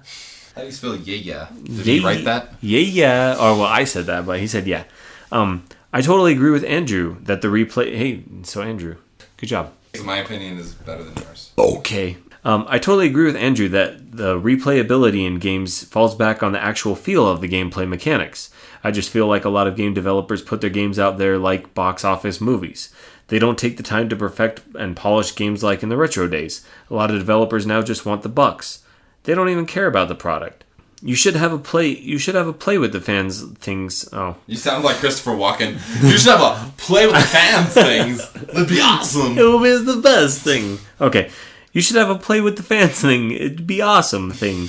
You could throw out a list of games possible for that. Well, man, I have a massive list of games. Guys, if you guys want to play games, we'll have a game play day. Like I said, Andrew and I talked about this last podcast. I never claim to be like really good at games, but I'll play whatever games you guys want to play. So you guys tell me what games you want to play, and I'll see if I have it in the list. If not, I'll buy it, and I'll try to get good at it, and we'll play the game. I'm not telling you I'm going to be good, but we'll play it. I want to play it. Okay. Let's see here. Topics from more podcasts. You should talk about handheld gaming. Some think portable gamings will become obsolete to more accessible iPhone app type games, and we talked about that a bit. Or maybe something like the dumbing down of the industry and how Sony and Microsoft followed up on Nintendo's lead in trying to branch out in the market. Kind of talked about that a bit. That's all I got. Definitely keep on peeping and putting your stuff. I like that you use my language. You're talking my language right now. All right. I want to put it. He did say we should talk about having a game night, and I agree. I want to pick a game to play and do it. I mean, we should do something retro-ish. I like Bomberman. Bomberman's retro, but that game is a Neo-retro game. Yeah, we could do I mentioned Castle Crashers a few times. Castle Crashers is Neo-retro. That's a Neo-retro game too. What else do they have that's like actually retro? That's easy to play online. I don't know that we're going to find much like that. Send us your suggestions. We'll take suggestions. All right. Chokozuri. Yeah? Like Chocobo, but Zuri. Okay. Ahoy, Eric and company. That's you guys. Okay. I've been watching the Let's Get videos ever since, well, back when it was going on 047, but I've been watching the Let's Get videos ever since the Yoshi Story review, and have watched and enjoyed each video posted since then. I love the podcast series, and I listen to each one over and over. Yes, it's that entertaining. Hey, thanks. And I have a suggestion for a possible future episode. I think it would be interesting to hear you guys do a podcast commentary on a video game related movie or cartoon. That'd be awesome. As it would bring up hilarity and awkwardness. And would be interesting to hear your opinion on the media. Keep on trucking, Chokozuri. Yeah, definitely good topic. Josh and I were talking about this earlier on. It would definitely be good to talk about. We could talk about the low points. Mario Brothers, the movie, fucking awful. Yeah, what about Super Mario Brothers 3, the TV show? That's awesome. It is awesome. I actually like it. It's so terrible. It's awesome. Yeah, it's like that. But it's like a bad awesome. Whereas Yeah. the Super Mario movie was just bad. Bad. Yeah. Because there's like bad awesome. It's like bossum in Super Mario World. And that was good. But yeah, those are bad. And then Wizard, it had some good stuff going on, but it's definitely weird and 80s and goofy. The Wizard is awesome. It's a weird awesome. It's, yes. Awesome. It showed... I love the Power Nostalgic. Glove. I love the bad. power. It's so bad. It I love how they're playing the Super Mario 3 in the little tournament at the end. Yeah. And she knows. She's like, he got the warp whistle and that's him, blah, blah, blah. I'm like, how the fuck do you know? Yeah, because it's brand new. They showed Mario 3 gameplay before the game was Yep. released. They did. It was a basically draw. a massive hour and a half, 2 It was hour a commercial commercial for just Nintendo. for Super Mario Brothers 3. Basically, yep. Yeah. And Silent Hill. That movie's Awesome, badass. awesome. That movie's actually really good. Like I love that movie, and it's really gory and it's crazy. You know what? I think we should make that not this next one. We got a different topic, and the one after that maybe. Video game movies. Movies. And Talk about cartoons. Mortal Kombat. Mortal Kombat was the shit when it came out. Don't deny it, Eric. I know you don't like that. Well, I don't No. want to call it a series. There's only 2 of them, but It was come on, man. The first time you see I was Scorpion excited. and Sub-Zero pop out the freaking wooden door, Goro. some derelict ship. Come on, man. Dip. You don't want to fuck with them. I want to fuck with them. And hold on, if you want to talk about the ultimate high point, I'm sorry, but Teenage Mutant Ninja Turtles, the first movie. Yeah. That's not video games necessarily. Did you see the remake? Well, it was. Did you see that Michael Bay is making a Teenage Mutant Ninja Turtles movie? No. Only he's like I told you about it, didn't The I? turtles aren't mutants; they're from space. Oh, They're you like did. An That's alien balls. race from space. Wait, did you tell me about that? I don't know. Maybe That's balls. fucking terrible. Ugh. Michael Bay, why are you fucking up Well, it everything? could be argued though, man, because I was reading a little more about that. Because Krang is an alien; he's from outer space, and some of the characters in the series, they're not mutants; they're aliens. You're ruining my Listen, childhood, Michael Like Bay. Wingnut, he was one of the characters in the Tournament Fighter, the Bat guy. Yeah. He was on the rock and roll stage. He was not a mutant; he was an alien. And there's been aliens in the series the whole time. They just didn't play on it that much. It was all about mutation. It's going to be bad. Krang. It's going to be Think bad. about Krang. It'll be bad. He's a giant pulsating brain. My prediction, bad. Yeah. Okay. So, guys, you can send your questions/comments, not answers, but questions and comments, for us to talk about on the next episode. It's letsget047@gmail.com. Just like that, no punctuation. Letsget047@gmail.com. Also, since my last name came out in the video game years, I've been getting a lot of friend requests on my Facebook. I don't want to seem like a prick, but I've not been accepting those requests because without getting into it, I had a scary/unpleasant experience that kind of spooked me out about revealing too much info about myself. So you can friend me and stuff on Facebook under Let's Get. It's just LET_SGET, with a space between Let's and Get. And honestly, there's not really anything going on there right now because I'm not too big on the whole social networking thing at the moment. But if it becomes popular, maybe I'll put more stuff and I'll put it. But for now, the best way to follow me is just probably through Twiddler. Twiddler? We've been drinking, so on Twitter. He's talking about a lot of... Or Twiddler. French Twiddler. But yeah, which it's again, Goemon047, GOEMON047 on Twitter. And you can follow me and I'll talk about what I'm doing. What else you guys got? I got nothing else. I'm tired. Andrew's tired, so it's been the best podcast of episode 4s that we've had. And wow, episode 4 on May 4th. What? Quattro de Mayo? I think we recorded episode 1 in February of last year, so we're at 1 1/4. 1 1/4. We're Not keeping even. up with it. Not even. It's like we're a little behind that, but Gotta keep them salivating. we gotta keep them. We gotta keep on putting them and put on keeping them. This has been podcast episode 4 of Let's Get Podcast. I'm featuring Me. You gotta put your name. Put it, Andrew. Put it, Andrew, and Josh. and you gotta say my name. Let's get, a.k.a. Goemon 047. Say my name. A.k.a. Mama's Boy. A.k.a. Eric. Oh, thanks. And me, Eric. And let's get podcasts. Let's get it. Thanks, guys. I love you. Goodbye. Try and record it and go around the mic with your mouth. Just don't touch it. What? That sounds like a sex act. Do it. Damn. You guys are off the podcast. Alright. Aw, yeah. Now it's just 3 men in a room. And you're pretty fairly certain this is working? Well, pretty fairly certain.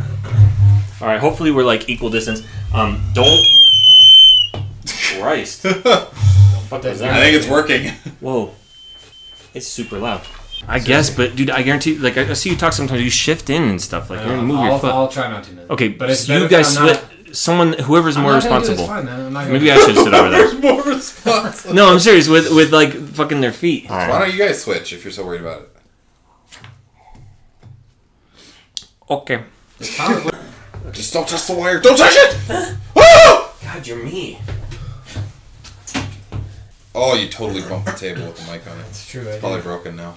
Did you really? Yeah, the mic was just... God damn, man. Eric, this is the worst setup ever, man.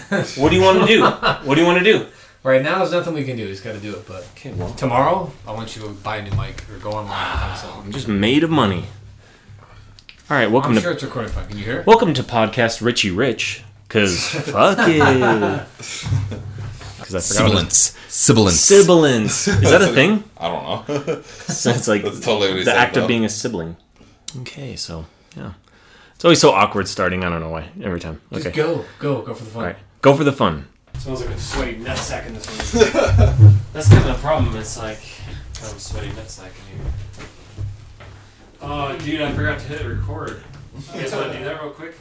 You'll die trying to hit record. M. Yeah. Man.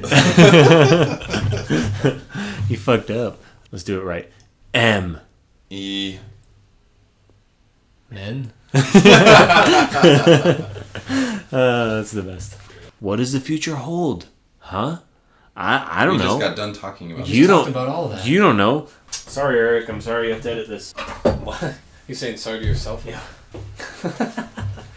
Hey, Eric, this is a hidden track. You didn't know that. I'm gonna spill a secret for you, buddy. You have a brother.